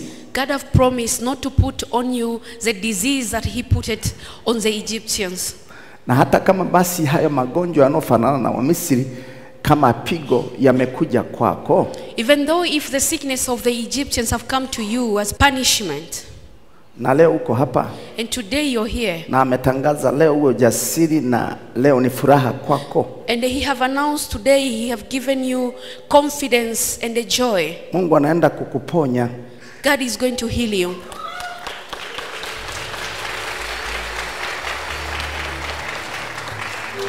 Anasema kwa kuwa mimi ndimi Bwana nikuponyaye. He said, because I am your Lord God that heals you. Sentence hii haijafungwa mwisho. This sentence does not have end. Sema mimi ndimi Bwana nikuponyaye. He say, I am the Lord God who Manake heals you. sasa hivi utaponywa. That means right now you're going to be Sasa healed. hivi utafunguliwa. Right now you're going to be delivered. Anayefungua ni nani? The one that delivers Anayefungua watu ni nani? is God Himself. Ni Yesu Kristo. Is Jesus Ni Christ. Mungu aliye hai. Is a living God. Baba, katika jina la Yesu Kristo, Father, in the mighty name of Jesus kama Christ, utashika kama ishara mahali panapouma, please touch and put your hands on where you have the unaweza pain. ukagusa. You can just touch it. Katika jina la Yesu, In Jesus' name. mateso, Torments. kila aina ya mateso Every type of torment. na magonjwa, Sickness. ninaamuru kutoka toka sasa. I command it from this moment. Ng'oka. Be uprooted. Kila mateso kwenye mishipa, kwenye mifupa, kwenye joint, kwenye mwili. Every torment in the body parts, in the veins, in the muscles, and the bones. Kwenye ufahamu. In the mindset. Ukimwi. HIV. Cancer. Mateso ya kila namna. Torment of every kind. Ondoka kwenye mwili hii. Depart from these bodies. Nguvu ya jina la Yesu. By the power of the name of Jesus.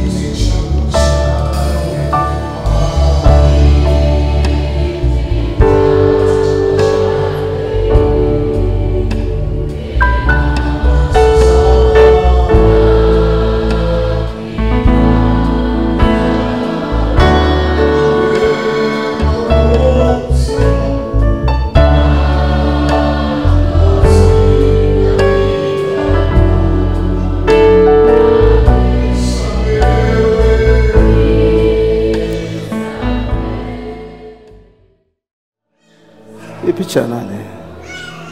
Try hiyo nani yako? Nani? Your husband. Okay. Yeye ni mume wake na yeye mwenyewe. Okay. Mungu anakupenda. God loves you. Sawa. Ndio. Lakini Mungu ni wa wote wenye mwili. God is for all mankind. Kuna jambo nataka niseme na wewe. There is something I want to talk to you about. Utaniruhusu? Will you allow me? Umefungwa na mizimu ya upande wa bibi yako. You've been bound by the idols. Ya upande wa bibi yako. The side of your grandmother. Na imeweka kama kwenye ulimwengu wao imeweka kiti kwenye moyo wako. In the spiritual realms have put their chain in your heart. Haitaki ufanikiwe. They don't want you to be prospered. Haitaki upate mtoto. They don't want you to have a child. Inasambaratisha ndoa. It's breaking up your marriage. Imekuachilia mateso. You've released torment. Na inasema ile roho ya bibi yako. That spirit says, the spirit of your grandma, akili ni mzimu. but is just an idol. Umekuja kwa kibali cha bibi yako. He came by the permit of your grandma. Akisema hatafanikiwa kitu They say chochote. will never be prosper. Ndio maana una struggle kila wakati. Mungu anakupigania hivi lakini natokea hivi natokea. That's why you have a lot of struggles. You try this and that, but you have struggles. Mungu anataka kukutenganisha na hiyo roho ya mizimu ya bibi yako. God wants to disconnect you from the spirits of idols from your ancestors.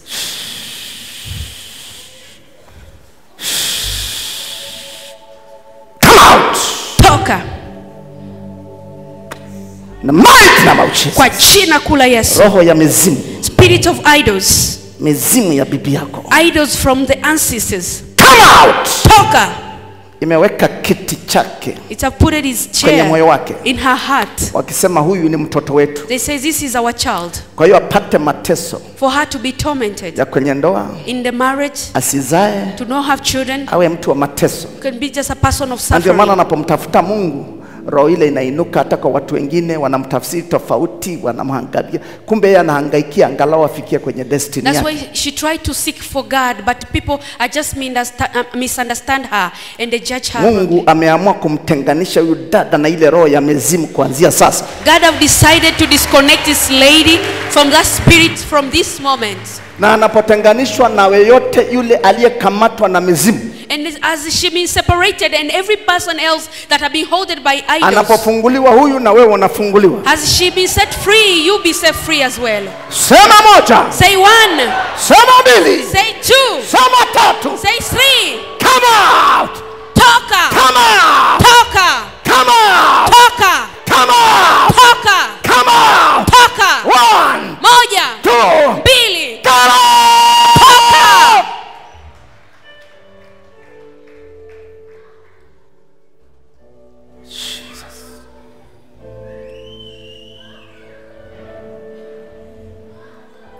Na kufungua kutoka sasa. I set you free from this moment. Mzimu usikufuatilie tena. The idols never to follow you again. Mateso yawe mwisho. Torment, this is the end Na of the torment. kufungua na ndoa yako. I set you free your marriage. Huzuni ulioachiliwa muda mrefu usifikie The fanikio yako. sadness that's releasing you. Ukafanikiwe. Go and be prospered. Mume wako akarudi. And then your husband to return. Ukapate uzao. Have children. Ukapate fedha.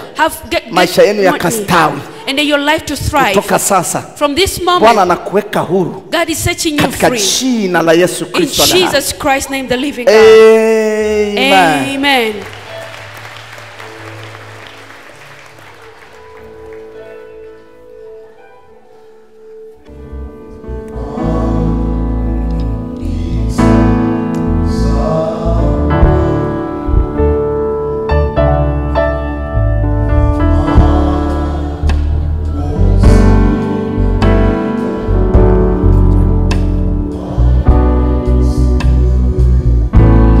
Naomba watu wa Mungu sogeni nyuma.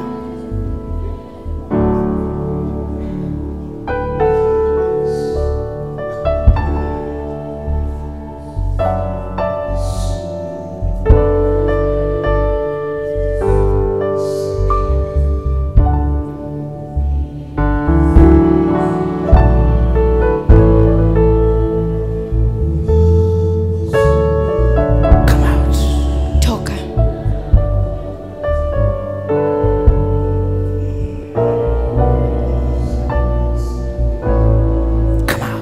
Toka.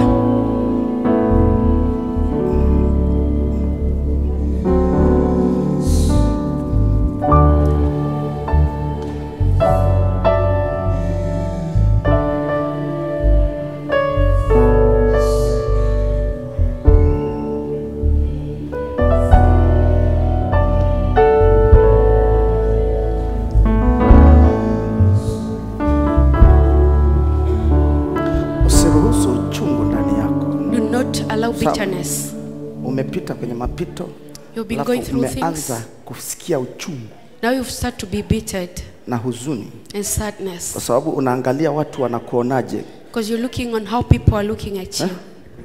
Watu wanakusema huko, People are bebe, gossiping. kwa nini anaenda huko bebe? Kwani huko amekosa nini? Tuone mwisho wake. Na haya maneno yanakufikia haraka. Unaanza kupata huzuni. You Mungu start to anasema be acha bittered. huzuni. Do not be Saa sad. ujasiri, maana Roho Mtakatifu aliongea na wewe. Put Umeelewa? confidence because the Holy Spirit spoke to you.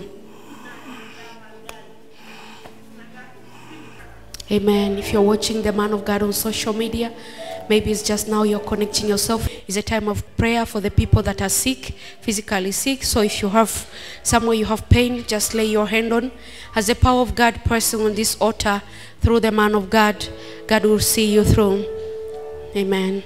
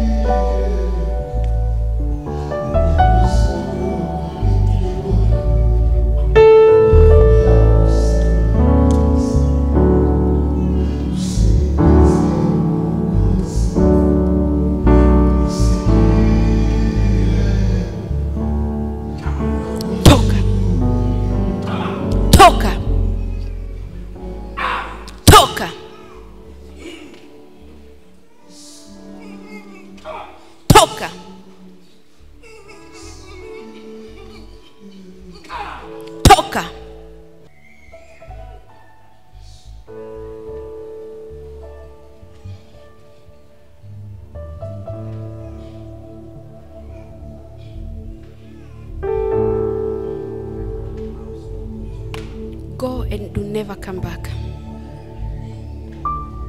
Kwa jina la Yesu Kristo.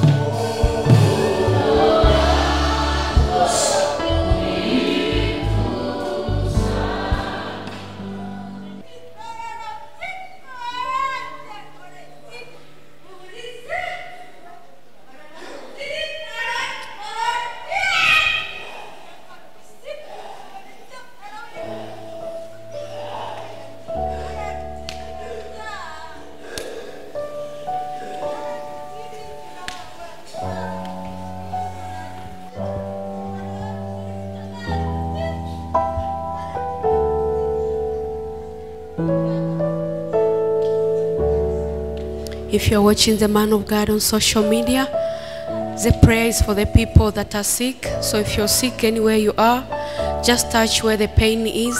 As the power of God descend here to deliver and heal, God will see you through. Amen.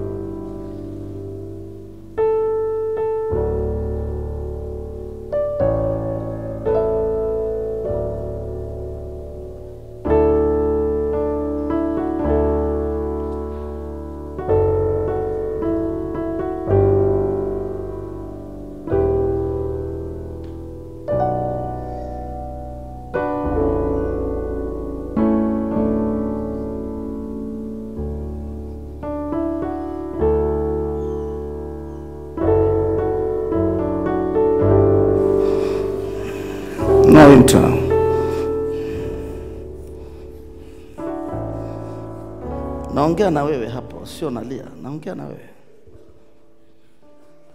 Wewe ni mauti, ondoka kwa udada. You're the powerless. Get out. Ondoka kwake. Get out from her. Mauti, get out. Toka. Jesus. Kwa jina la Yesu. Mwisho. Final.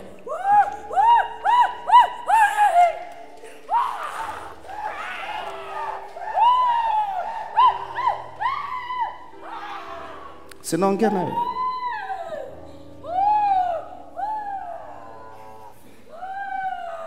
Simama. Come out.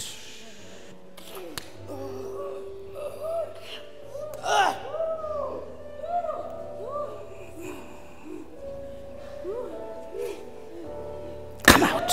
Toka.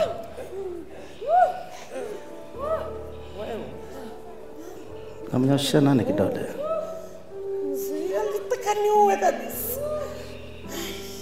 Ondoka. Depart.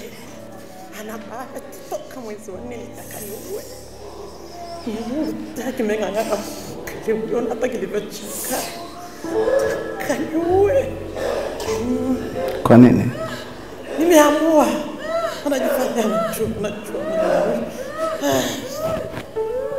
Takani mume.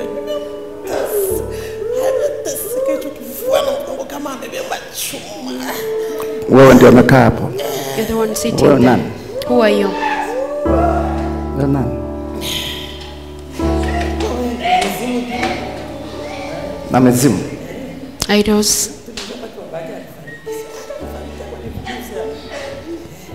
Kwa ndio mizimu akaingia. Kwa njia gani? To what way did you get in?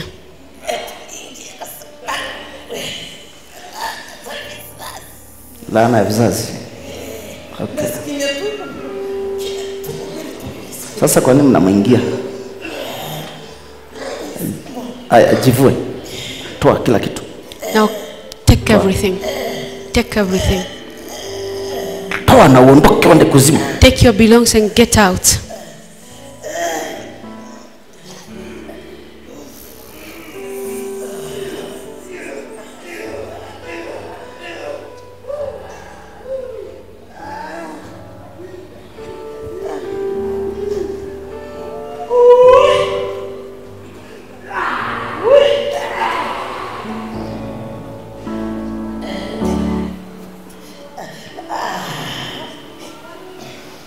Muda wako umeisha na kusubiri ondoka. Your time is over. Get out.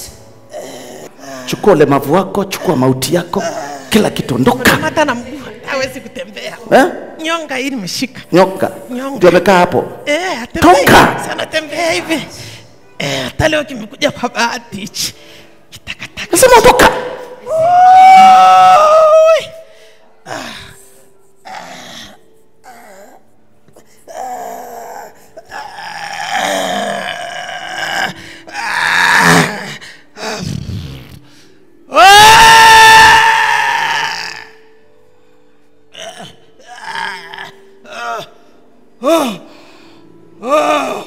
Kila ufalme uliokuwa na halali kwako kwa namna yote, leo mwisho, leo ni siku ya furaha yako.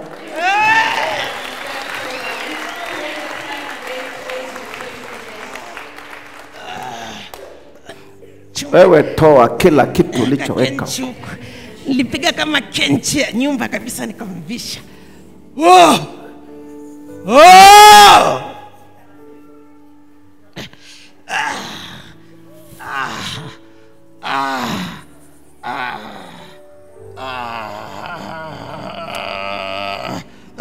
Baba, asante.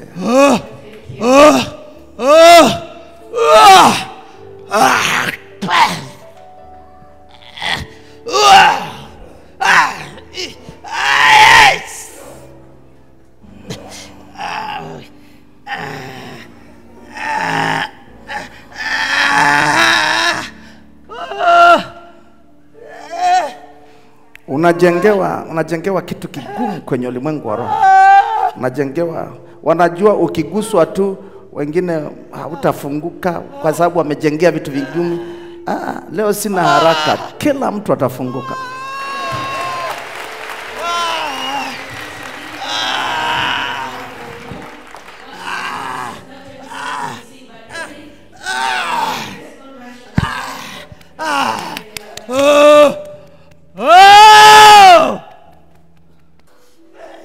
Na ngojea malize uage uishie kuzimu. We wait for you to finish, collect your belongings and go back to Hades. Wakimshika mwanadamu saa wanapoondoka ni maumivu. Once they capture a human being, with the time that they are departing, Maana it's very painful. walijua wameshaweza kila kitu. Because they thought they've accomplished everything.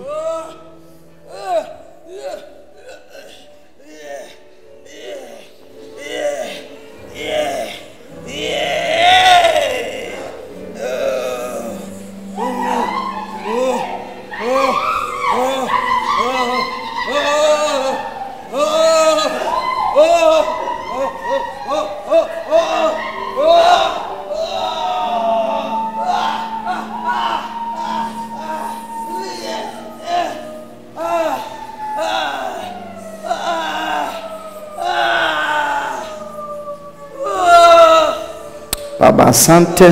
Father, thank you. Ufalme wa dume The kingdom of the enemy, it's final today. No more.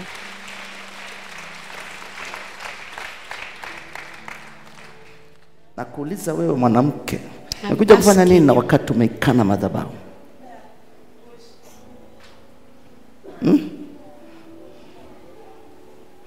Ukajisahau dakika tu.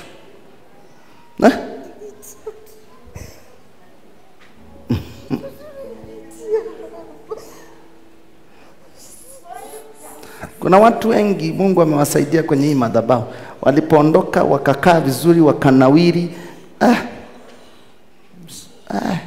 There's so many people that God have helped them through this altar. But when they leave, ya mama yako alivyoondoka ghafla, ndivyo ambavyo muda si mrefu naona ya mauti inakuja kwako. Man of God, see the death over this woman. Labda uingie toba sana. You must maana repent. umekuwa chukizo mbele za Mungu. Because you became a detestable in the eyes of God.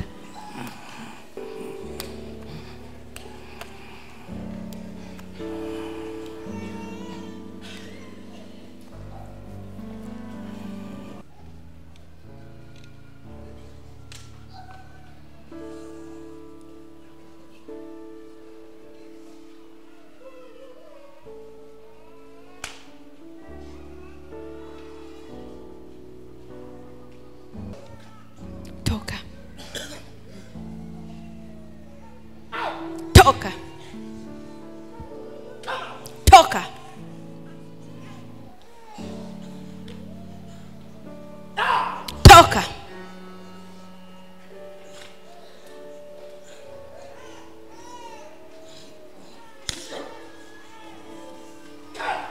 Toka. Toka.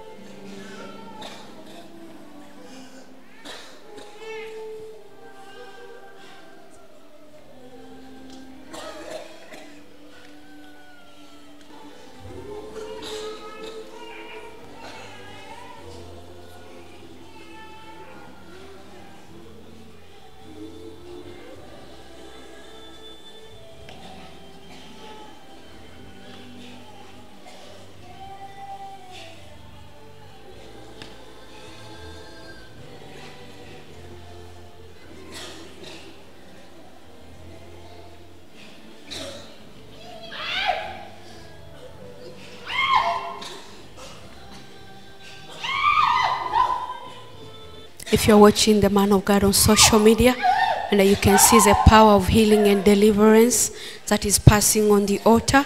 So if you're watching and you're sick, lay your hand where you have the pain, and the power of God will see you through. Amen.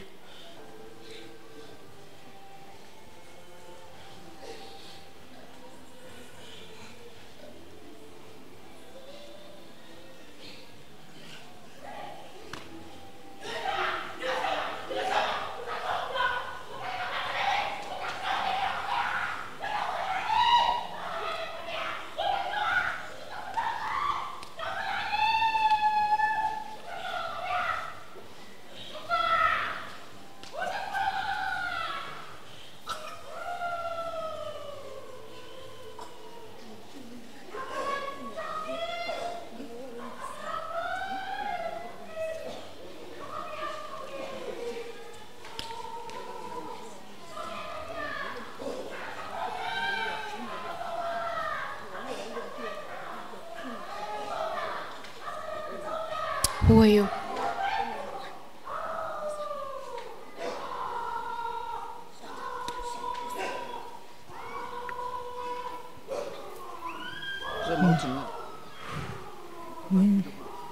Mimi nimetoka hapa, nimetoka Tanga, wale watoto wake hawatabaki, na wewe mwenyewe ukae mbali na mimi, ukae mbali na mimi, ukae mbali na mimi, ukae mbali na mimi. Final, Jesus' name.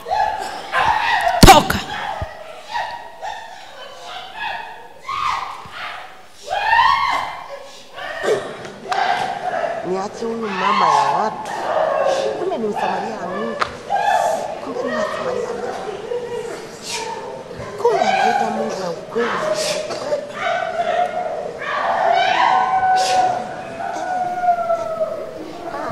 Mungu ametumia malaika wake.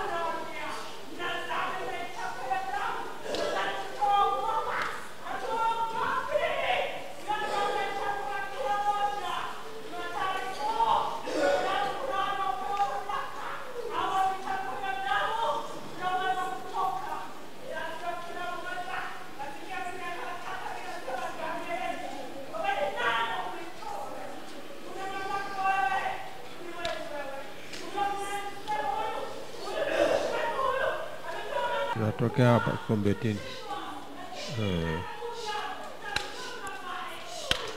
You have problem of the legs.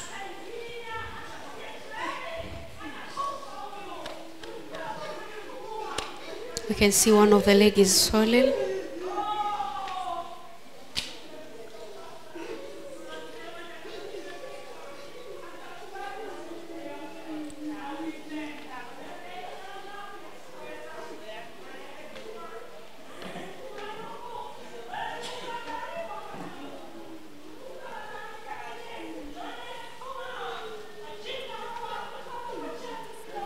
kisukari.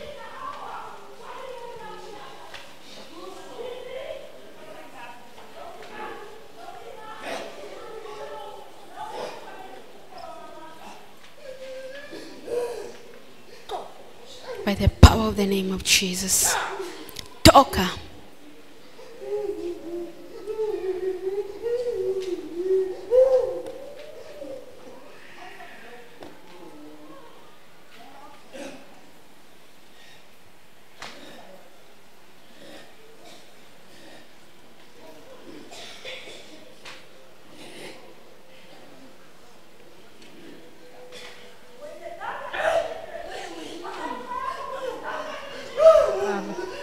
Na sehemu za mbavu ni mwaka mzima.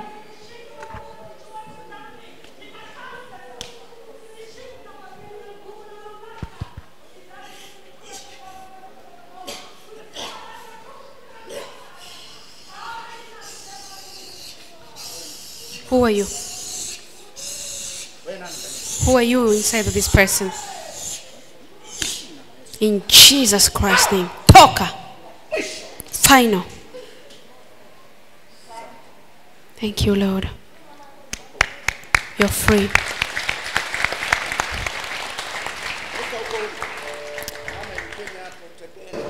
Sio kawaida. Tunaungua na moto.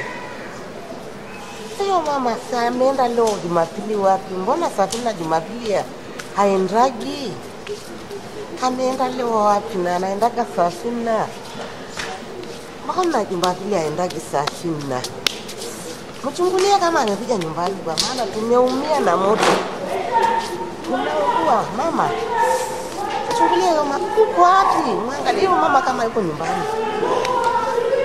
Tumeungua eti. Tumeisha.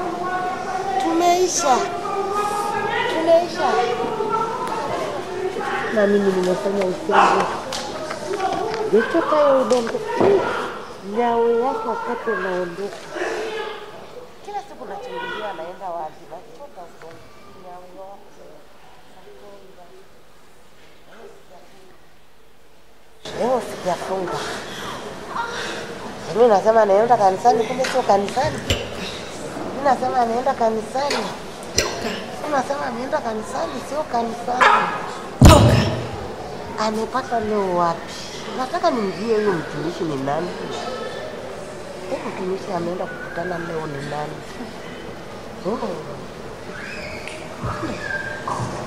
Amefunguka, amepata moto leo.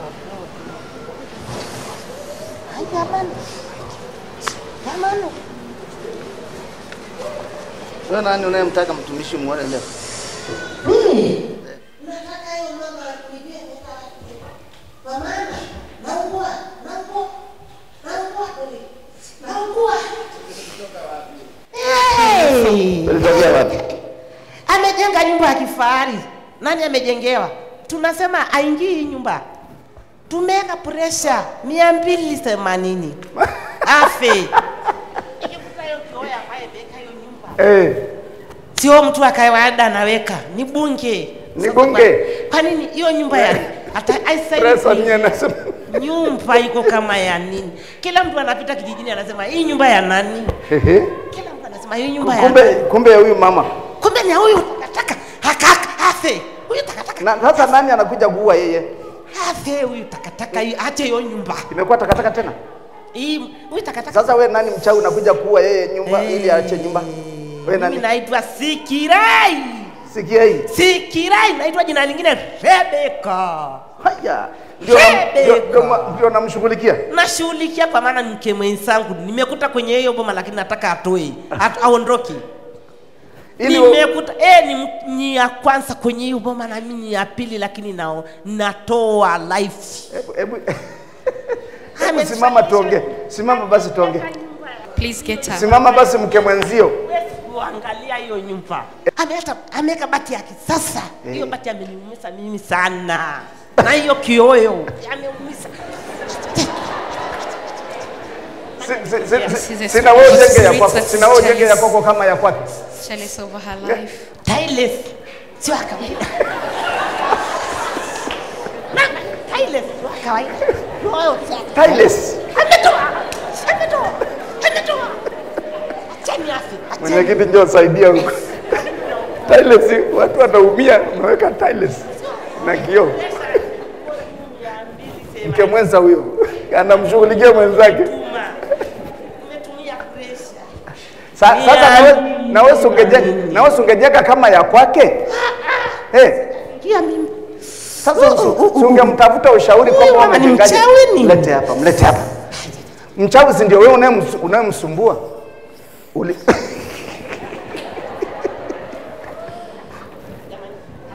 Sasa ulimfanyaje? Nataka afi. Ulimpeleka wapi? Unipeleka kwa simu. Watoto wangu amenitumia hela depe. Nashughulika. Kwa hiyo wewe ni mchawi, mke mwenzio? Nashughulika na yeye. Mchawi? Nimeua kijana wake. Uliua kijana wake? Engineer. Siona hapa. Engineer lakini hatakufa.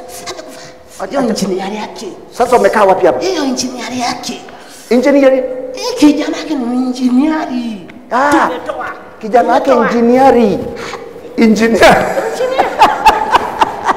This is evil spirits, spirit of jealousness. Siku moja. Wewe mama nijue, angekufa na yeye. Tumeshindwa. Sasa wewe sasa kama wewe ni mchawi, nafunga hiyo kijana kijana yake na nini na nataka nifunke na hiyo mama yake nataka alafu ukiwaua wewe unapata faida gani? Sina suya hiyo laana kijana yake. Anakuja mwaka huu. Nataka nisuie kwa mama yake. Nataka nisuie kwa mama yake. Umekaa wapi? Umekaa wapi hapa? Nakaa. Yeye imekaa wapi hapa? Mimi? Nashughulika na yeye. Tuko boma moja. Lakini nashughulika na yeye. Ulienda kwa mganga? Au wewe ni mchawi? Yule mchawi na anatumia waganga. Nani mchawi? Sasa uleta dawa moja. Umeleta dawa, uleta majini. Naleta madini na nifuga paka nyoka. Na majini. Unafuga mpaka nyoka? Hero. Kana doi. Just mimi. Wewe sio mchezo. Sasa nakuhamisha. Yesu anakuhamisha. Jesus is shifting you. Nakuhamisha. Sema moja. 1. Sema 2. 2. Aende kuzimu. Go back to hell. Amen. Mama amka.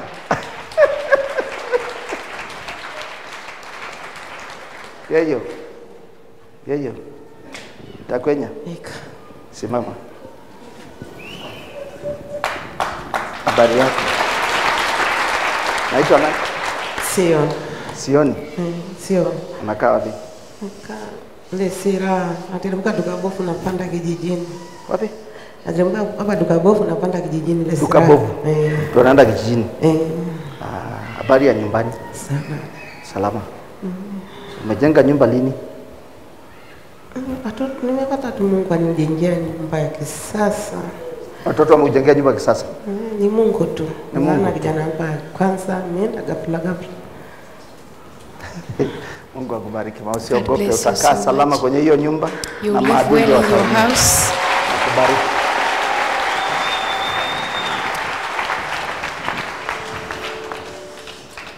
Na yeyote ambaye amejenga nyumba au watoto wanamsaidia, alafu maadui wanainuka juu yako, to any person that is building a utakuwa na house, furahi, wao wanateketea. The enemy are jealous, you will rejoice, and the enemy will be consumed with fire.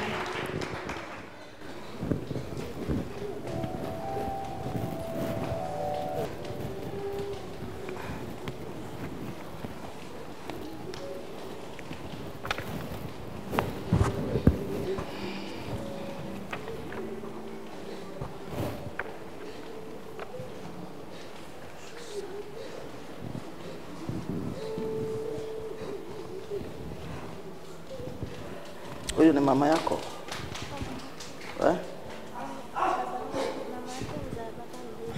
Ni mama mzaa baba Blaze. Alafu kwa nini una uchungu? Usiwe na uchungu. Don't be bitter.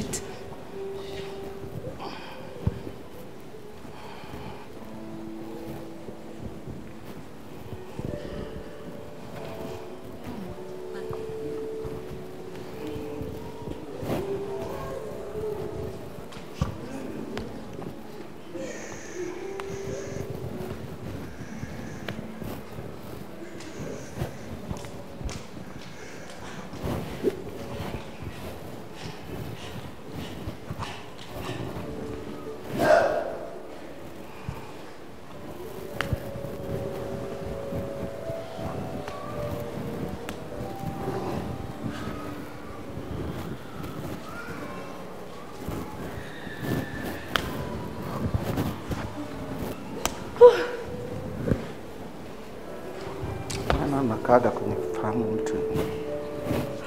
Wewe nani unokaga kwenye fahamu mtu?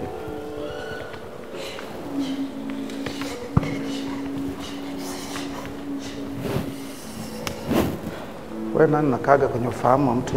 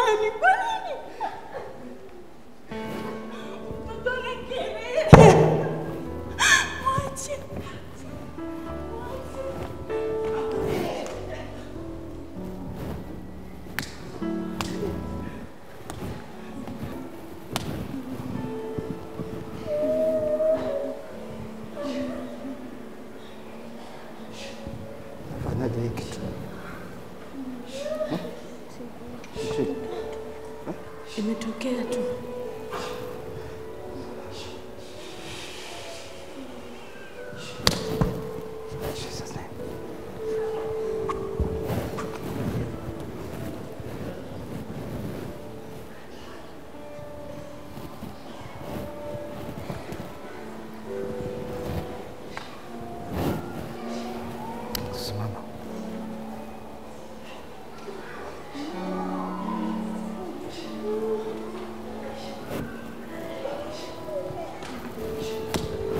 Ondoa ya kaka.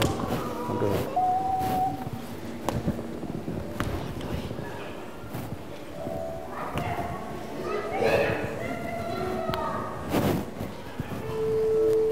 Hallelujah. Pe Yesu makofi.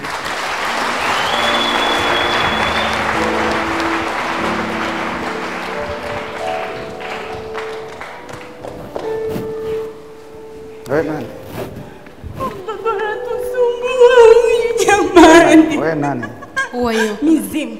Mizimu. Idols. Ya kutoka wapi? Kwa baba yake huko kwao. From the father's kwao. side. Aha. Tumemfunga baba yake, anampa uchungu.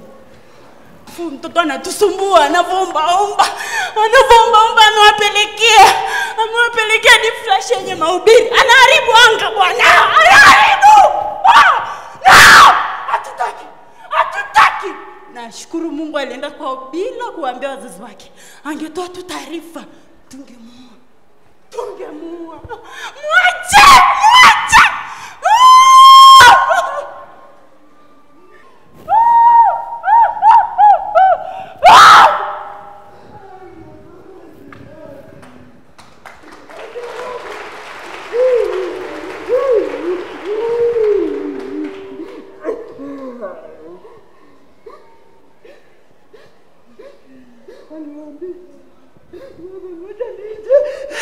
Aliulizwa ni wapi?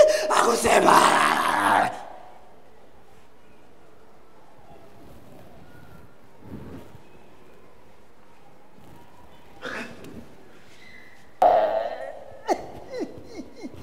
By the power of the name of Jesus.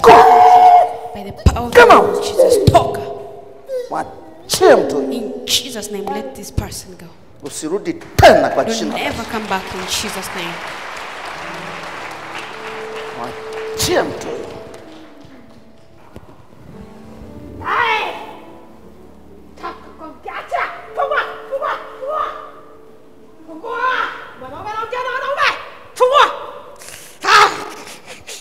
Umekuja. Nani alimfunga? Amfunga hivi. Anarusha miguu.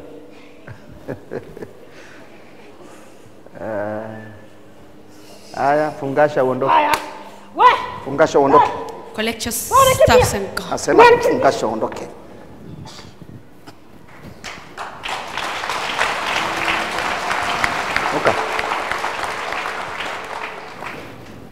Amka uko huru. Get up, you're free. Jina la Yesu Kristo. In Jesus Christ's name, the living God. Amen.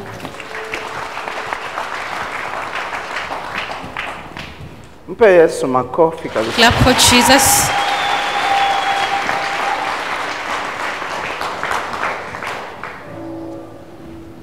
Hallelujah.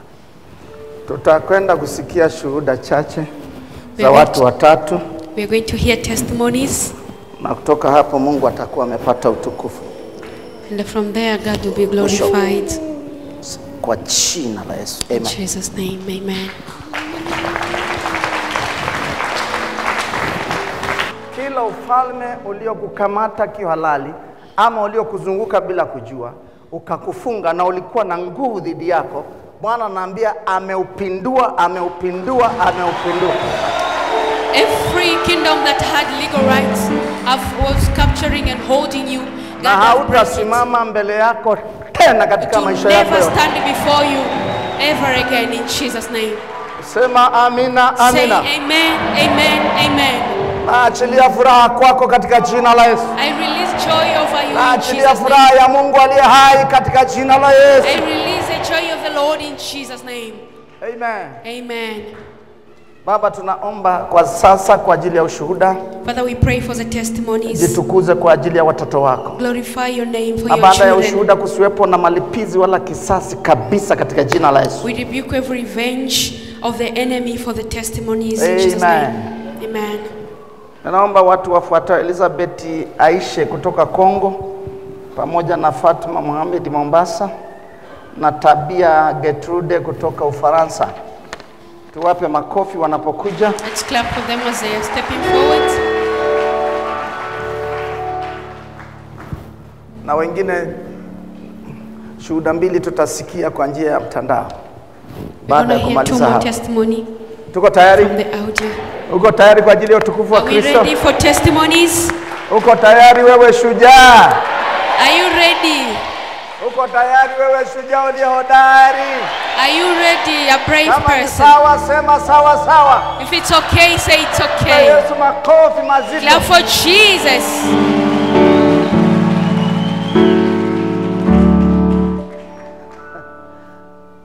Karibu. You're welcome. Kutoka Kongo.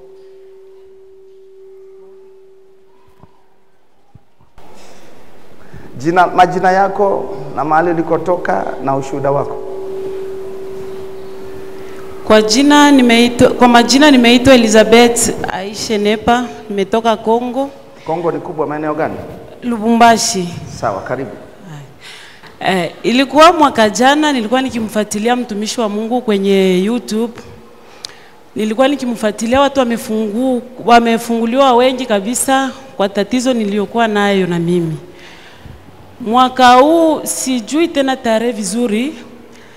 Mwaka huu lakini miezi ya nyuma hapo nilikuwa siku nyingine nalala, nilikuwa namlilia Mungu, kwa nini wengine wanashuhudia kwa njia ya mitandao tu na mimi ni wakati gani? Nilikuwa siku moja nalala, wakati nilipolala nikamwona mchungaji anakuja akiniambia shika tumbo lako. Mchungaji gani? Elibariki Sumbe. Huyu hapa? Ndiyo. Unamuona kwa ndoto? Namuona kwa ndoto ndiyo. Akaniambia shika tumbo lako. Nikashika tumbo. Wakati nilikuwa nikishika hivi, yeye akaja akanipiga, sikusikia natamka neno hata moja lakini alipiga tu. Na wakati nilipostuka, nikastuka nikishikilia kweli tumbo. Na tangu hapo sijaona ile alama mbaya. Ilikuwa ikinifuatilia, ilikuwa ni majini. Nini nasumbua before? Ndiyo. Nini? Majini. Ilikuwa majini ya kusumbua? Majini, maki ilikuwa nikilala, tu kila nikilala usiku au mchana naona niko na mwanaume au mwanamke wananisumbua kwa muda mrefu sana. Kwa hiyo unaona mwanaume kama vile ni ndoa? Ndiyo. Lakini kumbe ukiamka ni mapepo majini. Mapepo ndiyo. Kwa hiyo tangu siku ile umeona nimejiapia kwako kwa ndoto? Sijawahi kuwaona tena. Hajaona tena. Kwa hiyo ukajua Mungu amekusaidia. Amen. She's from Congo. She came to glorify God. She had been suffering from a spiritual husband for many years, but she remember watching the man of God on social media praying for those kind of people, and then she went back to God and asked her, when will I be delivered? I see people being delivered on social media. She remember having a dream, so seeing a man of God tell her to touch her stomach, and she did, and the man of God just hit her stomach, and when she woke up from that dream, she was delivered from that spiritual husband. Kwa hiyo majini yamekutesa kwa muda gani? Miaka 13. 13. Ndio. For 13 Nikikemea, years. inapotea kwa muda tu, tena inarudia. Inarudia tena inakuja. Baada ya muda inaenda inarudi tena. Ndio. Lakini tangu hapo nimegawia sana. Sijawahi. Umeolewa? Hapana. Kwa hiyo ulikuwa umeolewa na majini? Sijui. Jambo ya pili, nitaka kumshukuru Mungu tena. Jumatano wakati tulikuwa hapa, Jumatano ya matamko, tulivyoomba, wakati tulipomaliza, mchungaji akasema Mungu ataenda kusema nanyi kwa utaratibu, mutulie tu. Tuliporudia nyumbani, nikakaa, ikafika Ijumaa asubuhi, nikaota tena. Nikaota nilikuwa nikisimama fasi moja hivi. Wako napatia batu ma diplome d'etat. Napatia watu? Diplome. Okay. Wakati walikuwa nakabula, mimi nilikuwa nikisimama tu na shanga. Kisha yule aliyekuwa napatiana ma diploma akasema nimemaliza turi ya kwanza, hii ni turi ya pili sasa. Turi ya pili wakati alipoanza nikaitwa wa kwanza. Ukaitwa wa kwanza? Ndio. Wakanipa na mia kwangu. Wakati waliponipa ilikuwa kama kwenye bahasha hii wametupatia kwenye supermarket. Ilikuwa mule ndani, wakanipatia ya kwangu kulikuwa ile diploma kwa kuwa mikate 2 na kifutio. Kwa hiyo wakati nilipoamka asubuhi nikamshukuru Mungu sana. Sasa wewe ulipoamka ukajua Mungu amekupatia nini au umepata favor gani? Mimi nikaona tu nimepata kibali kurudishiwa diplome d'etat. Pe Yesu makofi kabisa. Amen. Her second testimony, she give glory to God for the Wednesday of a declaration. When the man of God said God gonna talk to people, he see people that God gonna approach and they talk to them. She remember seeing in the dream that she was somewhere receiving certificates, and then she received her certificate and other stuff. When she woke up, she understand that God have given her the things that were once lost. Amen. Sasa wewe umeokoka? Umeokoka? Ndio. Na unasema hujawahi kuolewa? Hapana. Kwa nini? She's not married. Sijui kama ni mapepo. Si ndio mapepo miaka 13. Because for 13 years she's been suffering from spiritual husband. That is the reason she's not married. Sasa wewe unaweza ukafikiri miaka 13 dada huyu anatembea na majini, yanajifunua kama ndoa. Sasa unafikiri ataolewa? You can imagine she can't get a husband, a physical one, because for 13 years she's been married. Na wengi pia wanapita namna hiyo. Wengine wanaanza kusema anaringa, mwingine yuko hivi, mwingine ana nuksi, kumbe amefungwa kwenye ulimwengu wa roho na majini. And other ladies as going the same situation, people may think they arrogant, they have pride, but no, they have been bound by demons. Kwa kuwa umeona mwenyewe jinsi ambavyo Mungu amekufungua. Because you've seen how God have set you free. Na umeona pia ulivyoona mara ya pili kwamba mkatulia ukasikilize Mungu na ukaona umepata kibali. And you see the favor of God for the second time when God approaches you. Nenda kamtumikia Mungu kwa uaminifu na utaolewa. Serve the Lord faithfully and you're gonna get married. Ninakubariki katika jina la Yesu Kristo. I bless you in Jesus Christ's name. Amen. Amen. Mungu akubariki sana. God bless you. Karibu. Bwana Yesu asifiwe. Amen. Kwa majina naitwa Fatma Mohamed, nimetoka Mombasa, Kenya.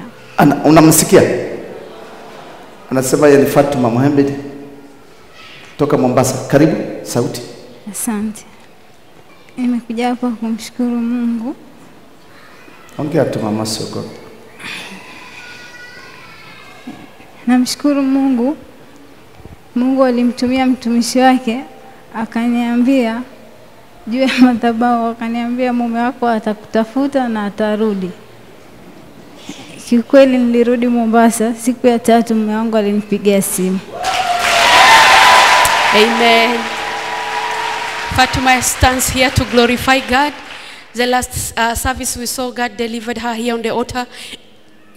And the man of God told her, your husband gonna call you. She's here to prove that on the 3rd day after the service, the husband phoned her. Alinipigia simu, sikushika simu yake. Lakini usiku saa 4 alikuja akabisha mlango. Tukifungua mlango ni yeye. Baada ya hapo baba akanipa promise. Sauti tafadhali, maana tukusikii. Sungetoa hiyo kitambaa kidogo. Asante.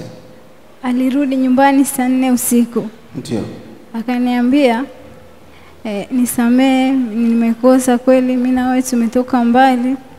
Basi kesho nitaleta ration kila kitu. Afunguliwe kwa mkono. Nikasema, mbona mkono wangu aunyangukake au fikake juu? Unaishiaka ni hapa. Hata nikiunyangua utapanda. Wakati nilisikia vile nikakaa. Usiku nikalala. Sasa nikalamuka asubuhi nanyosha mkono na panda. Umenyosha tayari umekaa. Amen. Clap for Jesus. Clap for Jesus. She stand here to glorify God for the wonderful things. She has been sick, having headache and a stomach problem. She's been taken to a different hospitals with no result. She remember watching the man of God on social media, and he said, if you be in chain, you cannot unchain yourself. And that day, the man of God prayed for a woman that had a problem of her hand. And they say, if you're watching on social media, has she been set free, you'll be free as well. When she woke up on the following day, she found out as she could stretch her left hand that she couldn't do that before. Mkono uko napanda. Kwa hiyo sasa mkono wako umepona. Panda kabisa na uzungusha. Na huo moyo sasa uliokuwa na dunda umefikia. Wakati sasa naendelea kufuata mafundisho, kila siku ni mafundisho tu. Ndiyo. Yote yanapita hapa kanisani na yaona na kuyajua. Nikaendelea kufuata sasa kwa ajili ya kichwa hiki, kichwa nacho. Wakati ninalala usiku, karibu na usiku kichwa, nikitia nashikia kichwa changu kinanuka ndani. Kinanuka na mnatoka kambegu kakipande kawali. Unasikia kama kitu inatoa harufu. Kinanuka harufu kwenye mdomo. Kwenye kichwa anatia. Najisikia harufu mundani. Nikisikia ile harufu kunatoka kambegu hivi. Na kafinyanga kale kambegu na kanusa, kananuka kama vile nyama ya kuoza. Inatokea kwenye kichwa. Inatokea kwenye kichwa. Ulipofanya hivyo kama ulivyofanya ikatokea kitu kama mbegu ya mchele. Kila wakati natoka hivyo. Na kila wakati bwana yangu alikuwa Kinshasa na mimi namwambia hiyo mashida yote. Wakati naendelea kukufuata kwa mtandao nikasema hapana bwana. Wewe ujikaze basi utoke huko na mimi nitoke huko kwenye niko tukutane Vuka Yordani. Kwa hiyo ukatokea Ufaransa, baba naye akatokea Kinshasa. Bwana akatokea Kongo Kinshasa. Mkaja. Tukaja tukakutana hapa. Tukakutana Dar es Salaam, tukaelekea huko. Sawa. Wakati tulielekea tulifika siku ya 5 ya Jumajana. Tunalala usubuhi, ile siku ya kufuata natia tena hivyo hivyo. Tule tubitu tunatoka na muonesha. Mimi sasa tubitu tunanisumbua sana. Kwa hiyo ukikohoa nashikia harufu na kale kakitu kanatoka. Kananuka sana. Kwa hiyo kamuonyesha na mume wako sasa. Kaambia ndio hii. Kamwambia ona utubitu tunanisumbua, tunaenea kutoka 3 wili kamoja. Tukalala hiyo siku 3 niko naendelea mwile hali. Wakati sasa tuliingia hapa kuifungo ya siku 3, hiyo siku ya 3 tukarudia nyumbani tukalala. Wakati tunalala naamka ile karibu usiku kucha natia sisikie kitu. Amen. Ikanyamaza. Ikanyamaza. Unafanya kru ili kitoke kama vile inazoea kila siku kale kambegu katoke nione kama kiko sikaone. Tangu hiyo siku ya 3 mpaka leo sione tena hiyo. Yesu makofi. Clap for Jesus. Wow. God have healed her. The headache she had, she said, Every time when she sleep in the middle of the night, when she try to pull the air like that, she's gonna feel something coming out from the head. It's a piece of rice and gonna smell very bad. And they called the husband from Congo, and as they came here, we had the prayer for 3 days. He said on the third day, when she went back to the hotel, they slept, she tried to do the same thing to see if that piece of rice gonna come out. It did not come out. From that day until today, she's okay. Kwa hiyo sasa una furaha, uko sawa? Nina furaha, niko sawa. Nina shida ingine. Kwa kuwa kule kwenye niko nina huyo mtoto wangu na yeye ana watoto wawili. Ana mtoto wake wa miaka 10. Huyo mtoto wa miaka 10 hawezi kumsogelea. Ananuka kinywa kia ajabu. Mtoto wa miaka 10. Hata nikilala naye atulalake hivi, namtia yeye kichwa huku na mimi natia miguu huku. Sawa. Harufu ya kinywa, ananuka kinywa sana. Sijue ni nini. Nina kijana wangu pia wa mwanaume. Na yeye ana hiyo shida, ananiambia mama, mbona kambegu kananitoka huku ndani kakunuka? Kijana wako? Kijana wangu wa mwanaume, hata picha yake ninayo hapo. Naye anasema hivyo kama wewe ambaye ulikuwa unatoa yako kambegu kananuka. Kananuka mama, natosha ka kitu kamoja kananuka. Naomba tu ni msaada, Mungu yeye pekee awasaidie. Ndio shida yangu. Si wamesikia ushuhuda wako? Ndiyo. Na wao kesho asubuhi wakiamka watafanya hawataona tena. Amen. From this testimony, also God gonna touch your family. Tomorrow they're gonna wake up as well and fine. Nasikia kitu nimesema? Nimesemaje? Unasema na wao akitia hivi hawataona tena. Lini? Kale ka kitu kenyeka na mtoka. Hujasikia nimechosema? Nimesema hivi, si wamesikia ushuhuda wako? Kama wajasikia, ukitoka kwenye ibada, wapigie, wafuatilie klipu ya ibada ya leo. Wasikie ushuhuda wa mama yao. Sawa? Ndiyo. Alafu wakilala usiku wa leo kuachia kesho asubuhi, nao watafanya hawataona tena. Amen. You're going to inform your family to watch today's service and the testimony. And as they're going to see your testimony, the operation of God going to pass through it. As they're going to wake up tomorrow, they won't wake up with a problem again. Umenielewa kitu nimesema? Hata huyo mjukuu wako, ile harufu itakuwa mwisho. Even the stink smell from your grandchild will be over. Ila kwa siku 3 ataona kama ulimi na mdomo utakuwa kama mtu amekula limau. But for 3 days gonna feel a sour taste on. Kwa siku 3 huyo binti ambaye alikuwa anatoa harufu ataona kama mtu amekula limau. Umenielewa? That child that was the mouse was thinking. Unajua limau? Limau unajua? Feel like a sour, like somebody ate lemon. Najua. Unajua? Siku 3 huyo mjukuu atasikia hivi. Badala ile harufu atasikia hiyo. Hiyo ni ishara ya kwamba Mungu ameingilia kati juu ya familia yako. Amen. That is the sign that God have intervened to your family. Amen. Amen.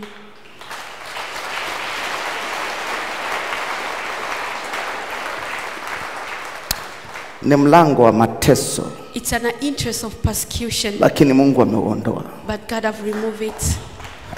Na nachotaka niseme watu wa Mungu. What I want to say, children of God. Kile nachosema kwenye madhabahu shika sana. Whatever I say on this altar, hold it firmly. Si wewe unajaribu kufanya hivyo. Try to do that. Ndipo mazoea yataondoka. Isn't the spirit of get use of it? Nikipanda hapa mazoea yataondoka. Nikipanda madhabahu yote ndipo mazoea yataondoka. Whenever the man of God stands on the altar, don't get used. Lakini kama ukikaa tu kama ibada utazoelea kama dini yetu. But if you take it as just another devotion, you're going to get used of it. Wewe jaribu kufikiri mtu kama huyo na unajua kabisa sio Mkristo lakini anakuja kumbe ana mateso ya vifungo. Try to imagine a person like that is not even a Christian, come here with a lot of chains and torments. Haji nyumbani kwangu, haji nyumbani kwako, anakuja hapa kwa Mungu. He doesn't come to Bishop's house, he doesn't come to our houses, she comes to church. Shida isikie kwa mtu mwenye shida. Problem, hear it from another person. Ikikufika ndipo utajua, hutaona aibu mahali popote unakotaka. When it gets to you, you see, you let down shame and you're going to face it. Lakini kutoka leo, but from today, Mungu ameachilia furaha na majibu ya watu. God have released joy and the answers of people's prayer. Hata kama hujaguswa na mkono wangu na ulikuwa na changamoto, nimeona dakika ya mwisho Mungu ananiambia nimepindua kila utawala, kila kilichozuia, nimeachilia furaha juu yako. Even if you will not be touched by the hand of the servants of God. But at the last, God showed him that every kingdom that was holding God have turned it upside down. Hallelujah. Hallelujah. Wacha tusikie shuhuda mbili, tuanze na yule alafu tutarudia. Niliona ule shuhuda ni vizuri watu wasikie. Kuna mtu mmoja Jumatano hapa alikuwa anatokea Marekani.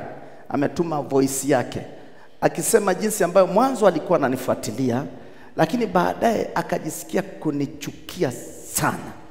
Ndipo watu hawajajua ukikaza kumpenda Mungu na madhabahu yake, shetani usipokuwa unajitakasa na kusimama vizuri, moja ataanza kukuletea tafsiri mbaya, moja atakuletea uadui. Na ndio maana yule mtu akawa anasema mimi sijawahi kumuona Sumbe, sijawahi kukutana naye. Sasa akawa anajihoji, ninamchukia nini? Si unakumbuka? How many people remember we had that Baadaye testimony? ndipo akapewa jibu na Mungu. Mungu anamwambia, nimekuletea hali hiyo ili ujue watu wengi wanamchukia Bishop Sumbe bila sababu. Si ndio sawa? That's okay. Sasa wacha tusikilize ingine kutoka Dubai. Let's hear another testimony from Dubai. Kanisa la Bwana, Bwana Yesu asifiwe. Kwa majina naitwa Elibariki, niko Dubai huko. Huyo kaka wa nchi za nje amesema kweli. Jumatano ya tarehe 5 ya mwezi wa 7 amesema kuna watu hapo makanisani wanamchukia mchungaji. Ni kweli kabisa. Natoka huyo mvulana anashuhudia, nikasema Mungu ni mimi, naomba hiyo tatizo leo liwe mwisho. Kwa sababu kupitia kinywa cha mtumishi Elibariki Sumbe, Mungu akimtumia, Mungu ameniokoa na mambo mengi sana. Mengi mpaka mauti Mungu ameniokoa. Ameniokoa na mambo mengi sana. Mungu amenirehemu na kunihurumia mambo mengi sana. Lakini kuna wakati ikafika nikatuma message kwenye namba hii ya kanisa. Nikasema mimi nina tatizo na shida yangu ni kwamba kamera ikigeuka upande wa watu, maana niko mbali, niko huko Dubai, ikigeuka kionyesha watu wa kanisani wala nakuwa niko vizuri tu, lakini kamera ikimuonesha mchungaji, tafsiri mbaya inakuja, roho ya kutokuwa na nidhamu katika ulimwengu wa roho. Yanakuja matusi, baba watu hajawahi kunikosea na mengi nimesaidika kupitia yeye, Mungu akimsemesha, mengi nimesaidika, lakini nikaa na shanga. Hii hali vipi? Najaribu kuomba, naomba, nafanya maombi ya vita, na kataa roho ya kutokuwa na nidhamu katika ulimwengu wa roho, nasema roho hii ya matusi iniondoke, lakini ilikuwa bado. Lakini kupitia ushuhuda wa huyu mvulana ambaye yuko nchi za nje huko, amesema kuna watu wako hapo makanisani wanamchukia huyo baba. Ni mimi natoka alivyoshuhudia tu hivyo huyo kaka, kichwa changu kimesisimka, nikati kinasisimka, nikasema ndio Mungu, ndio Bwana, leo hili tatizo mwisho. Nina imani kabisa, na ni leo hii ametoa ushuhuda, na leo hii na tunatuma ushuhuda huu. Nina imani hilo tatizo haliko tena kwa jina la Yesu. Ni madhabahu ambayo inatusaidia watu wengi sana kabisa, na tuko pamoja. Amina. Ushuhuda wangu ndio huo kabisa, nimeponywa na hiyo hali haitoka kunirudia tena. Tatizo hili ndio mwisho kabisa. Maana nilituma paka message katika simu ya kanisa, wakaniambia fungua mahubiri kwamba mtakeni Bwana na nguvu zake, fuatilia na Mungu atakuonekania. Nikafungua nikafuatilia, lakini kupitia ushuhuda aliko bye kabisa, halitokee tena. Hivyo namshukuru Mwenyezi Mungu. Baba Mungu azidi kukutumia, na sisi tunazidi kupata mafundisho, na tunazidi kutoka katika mambo magumu na vifungo vigumu. Bwana Yesu asifiwe kanisa. Ushuhuda wangu ni huo tu.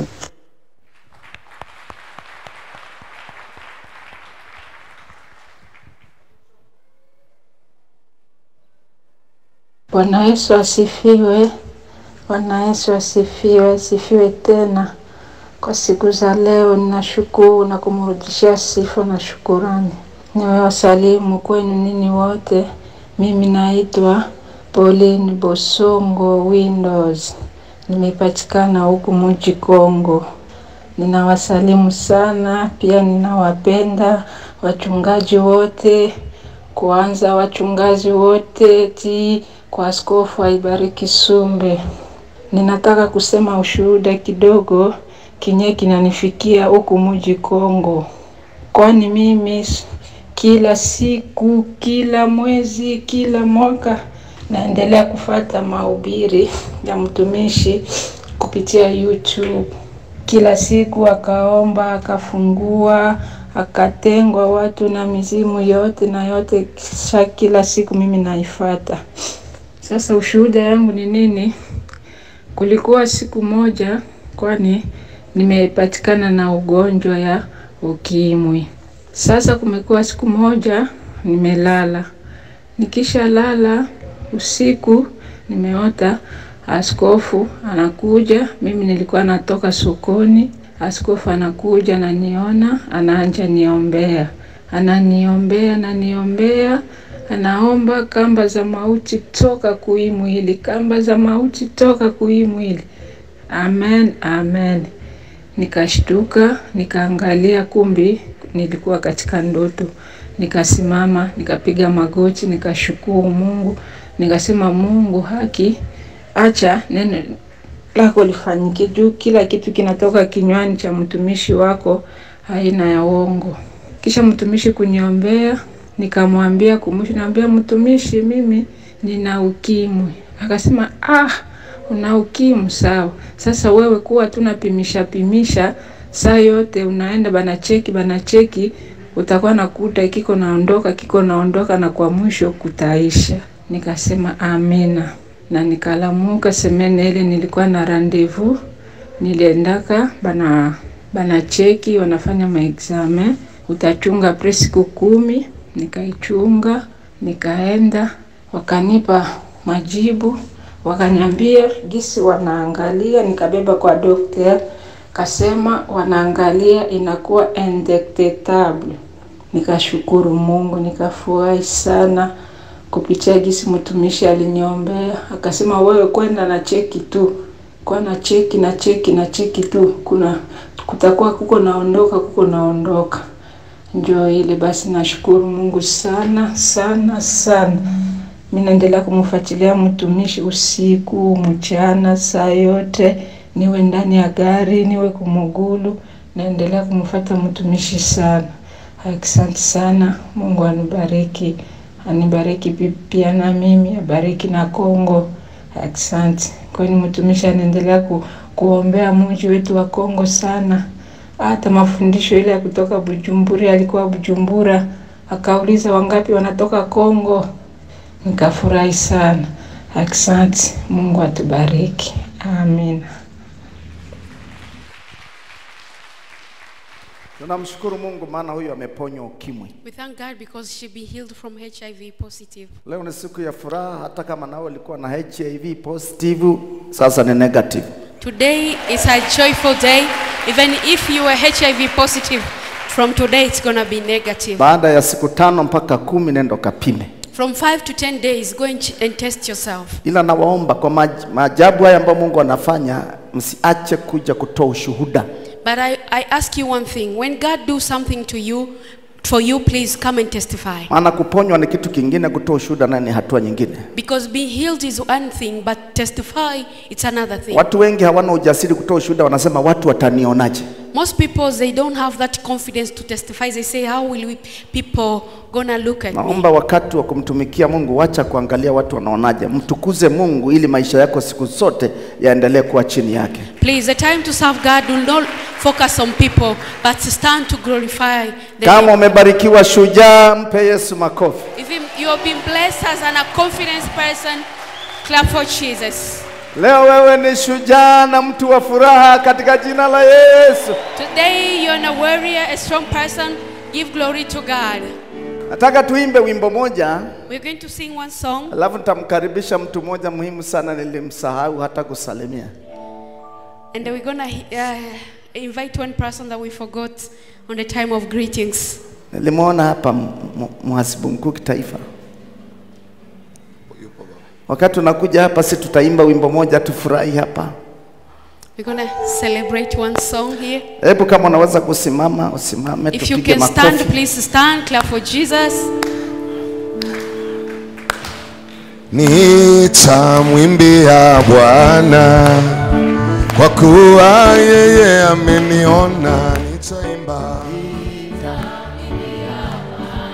Kama naona moyo wa kushukuru, naweza kutoa sadaka yako ya kushukuru hapa.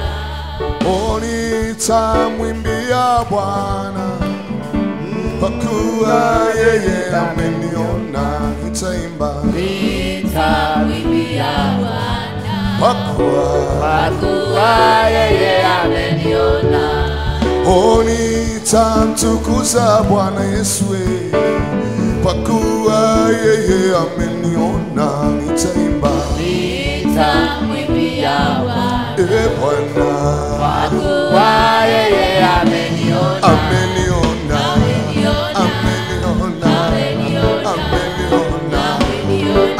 Liga mikono yako, vigelegele wa mama.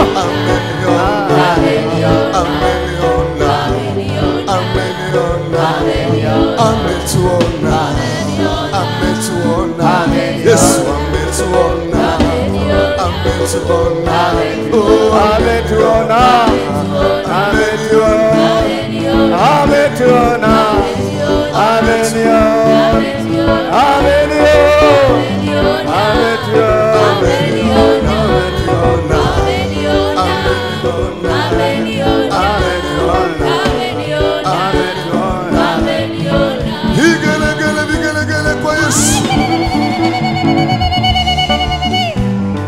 Yesu makofi, makofi, makofi, makofi, makofi, makofi,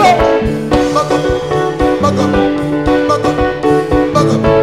makofi, makofi, makofi. Ameniona, ameniona, ameniona, ameniona,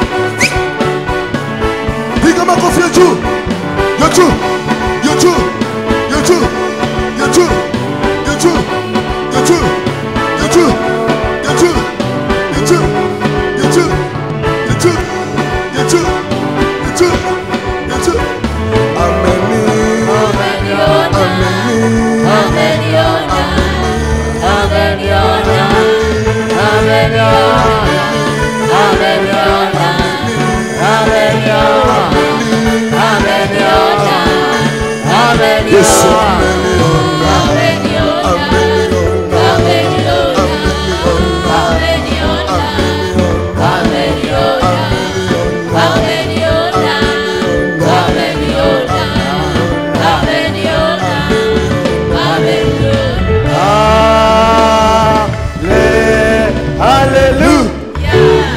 ameniona.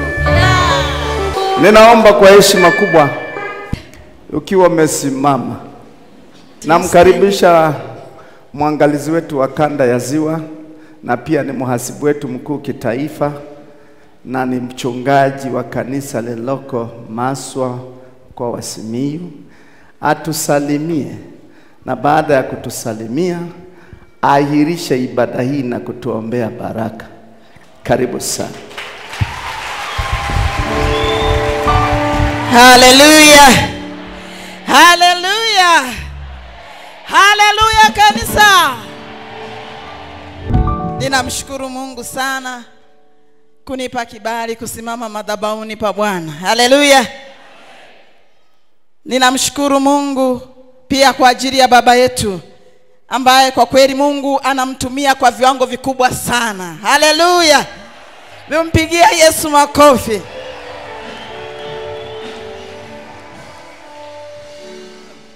Ninapenda kusema kitu kimoja.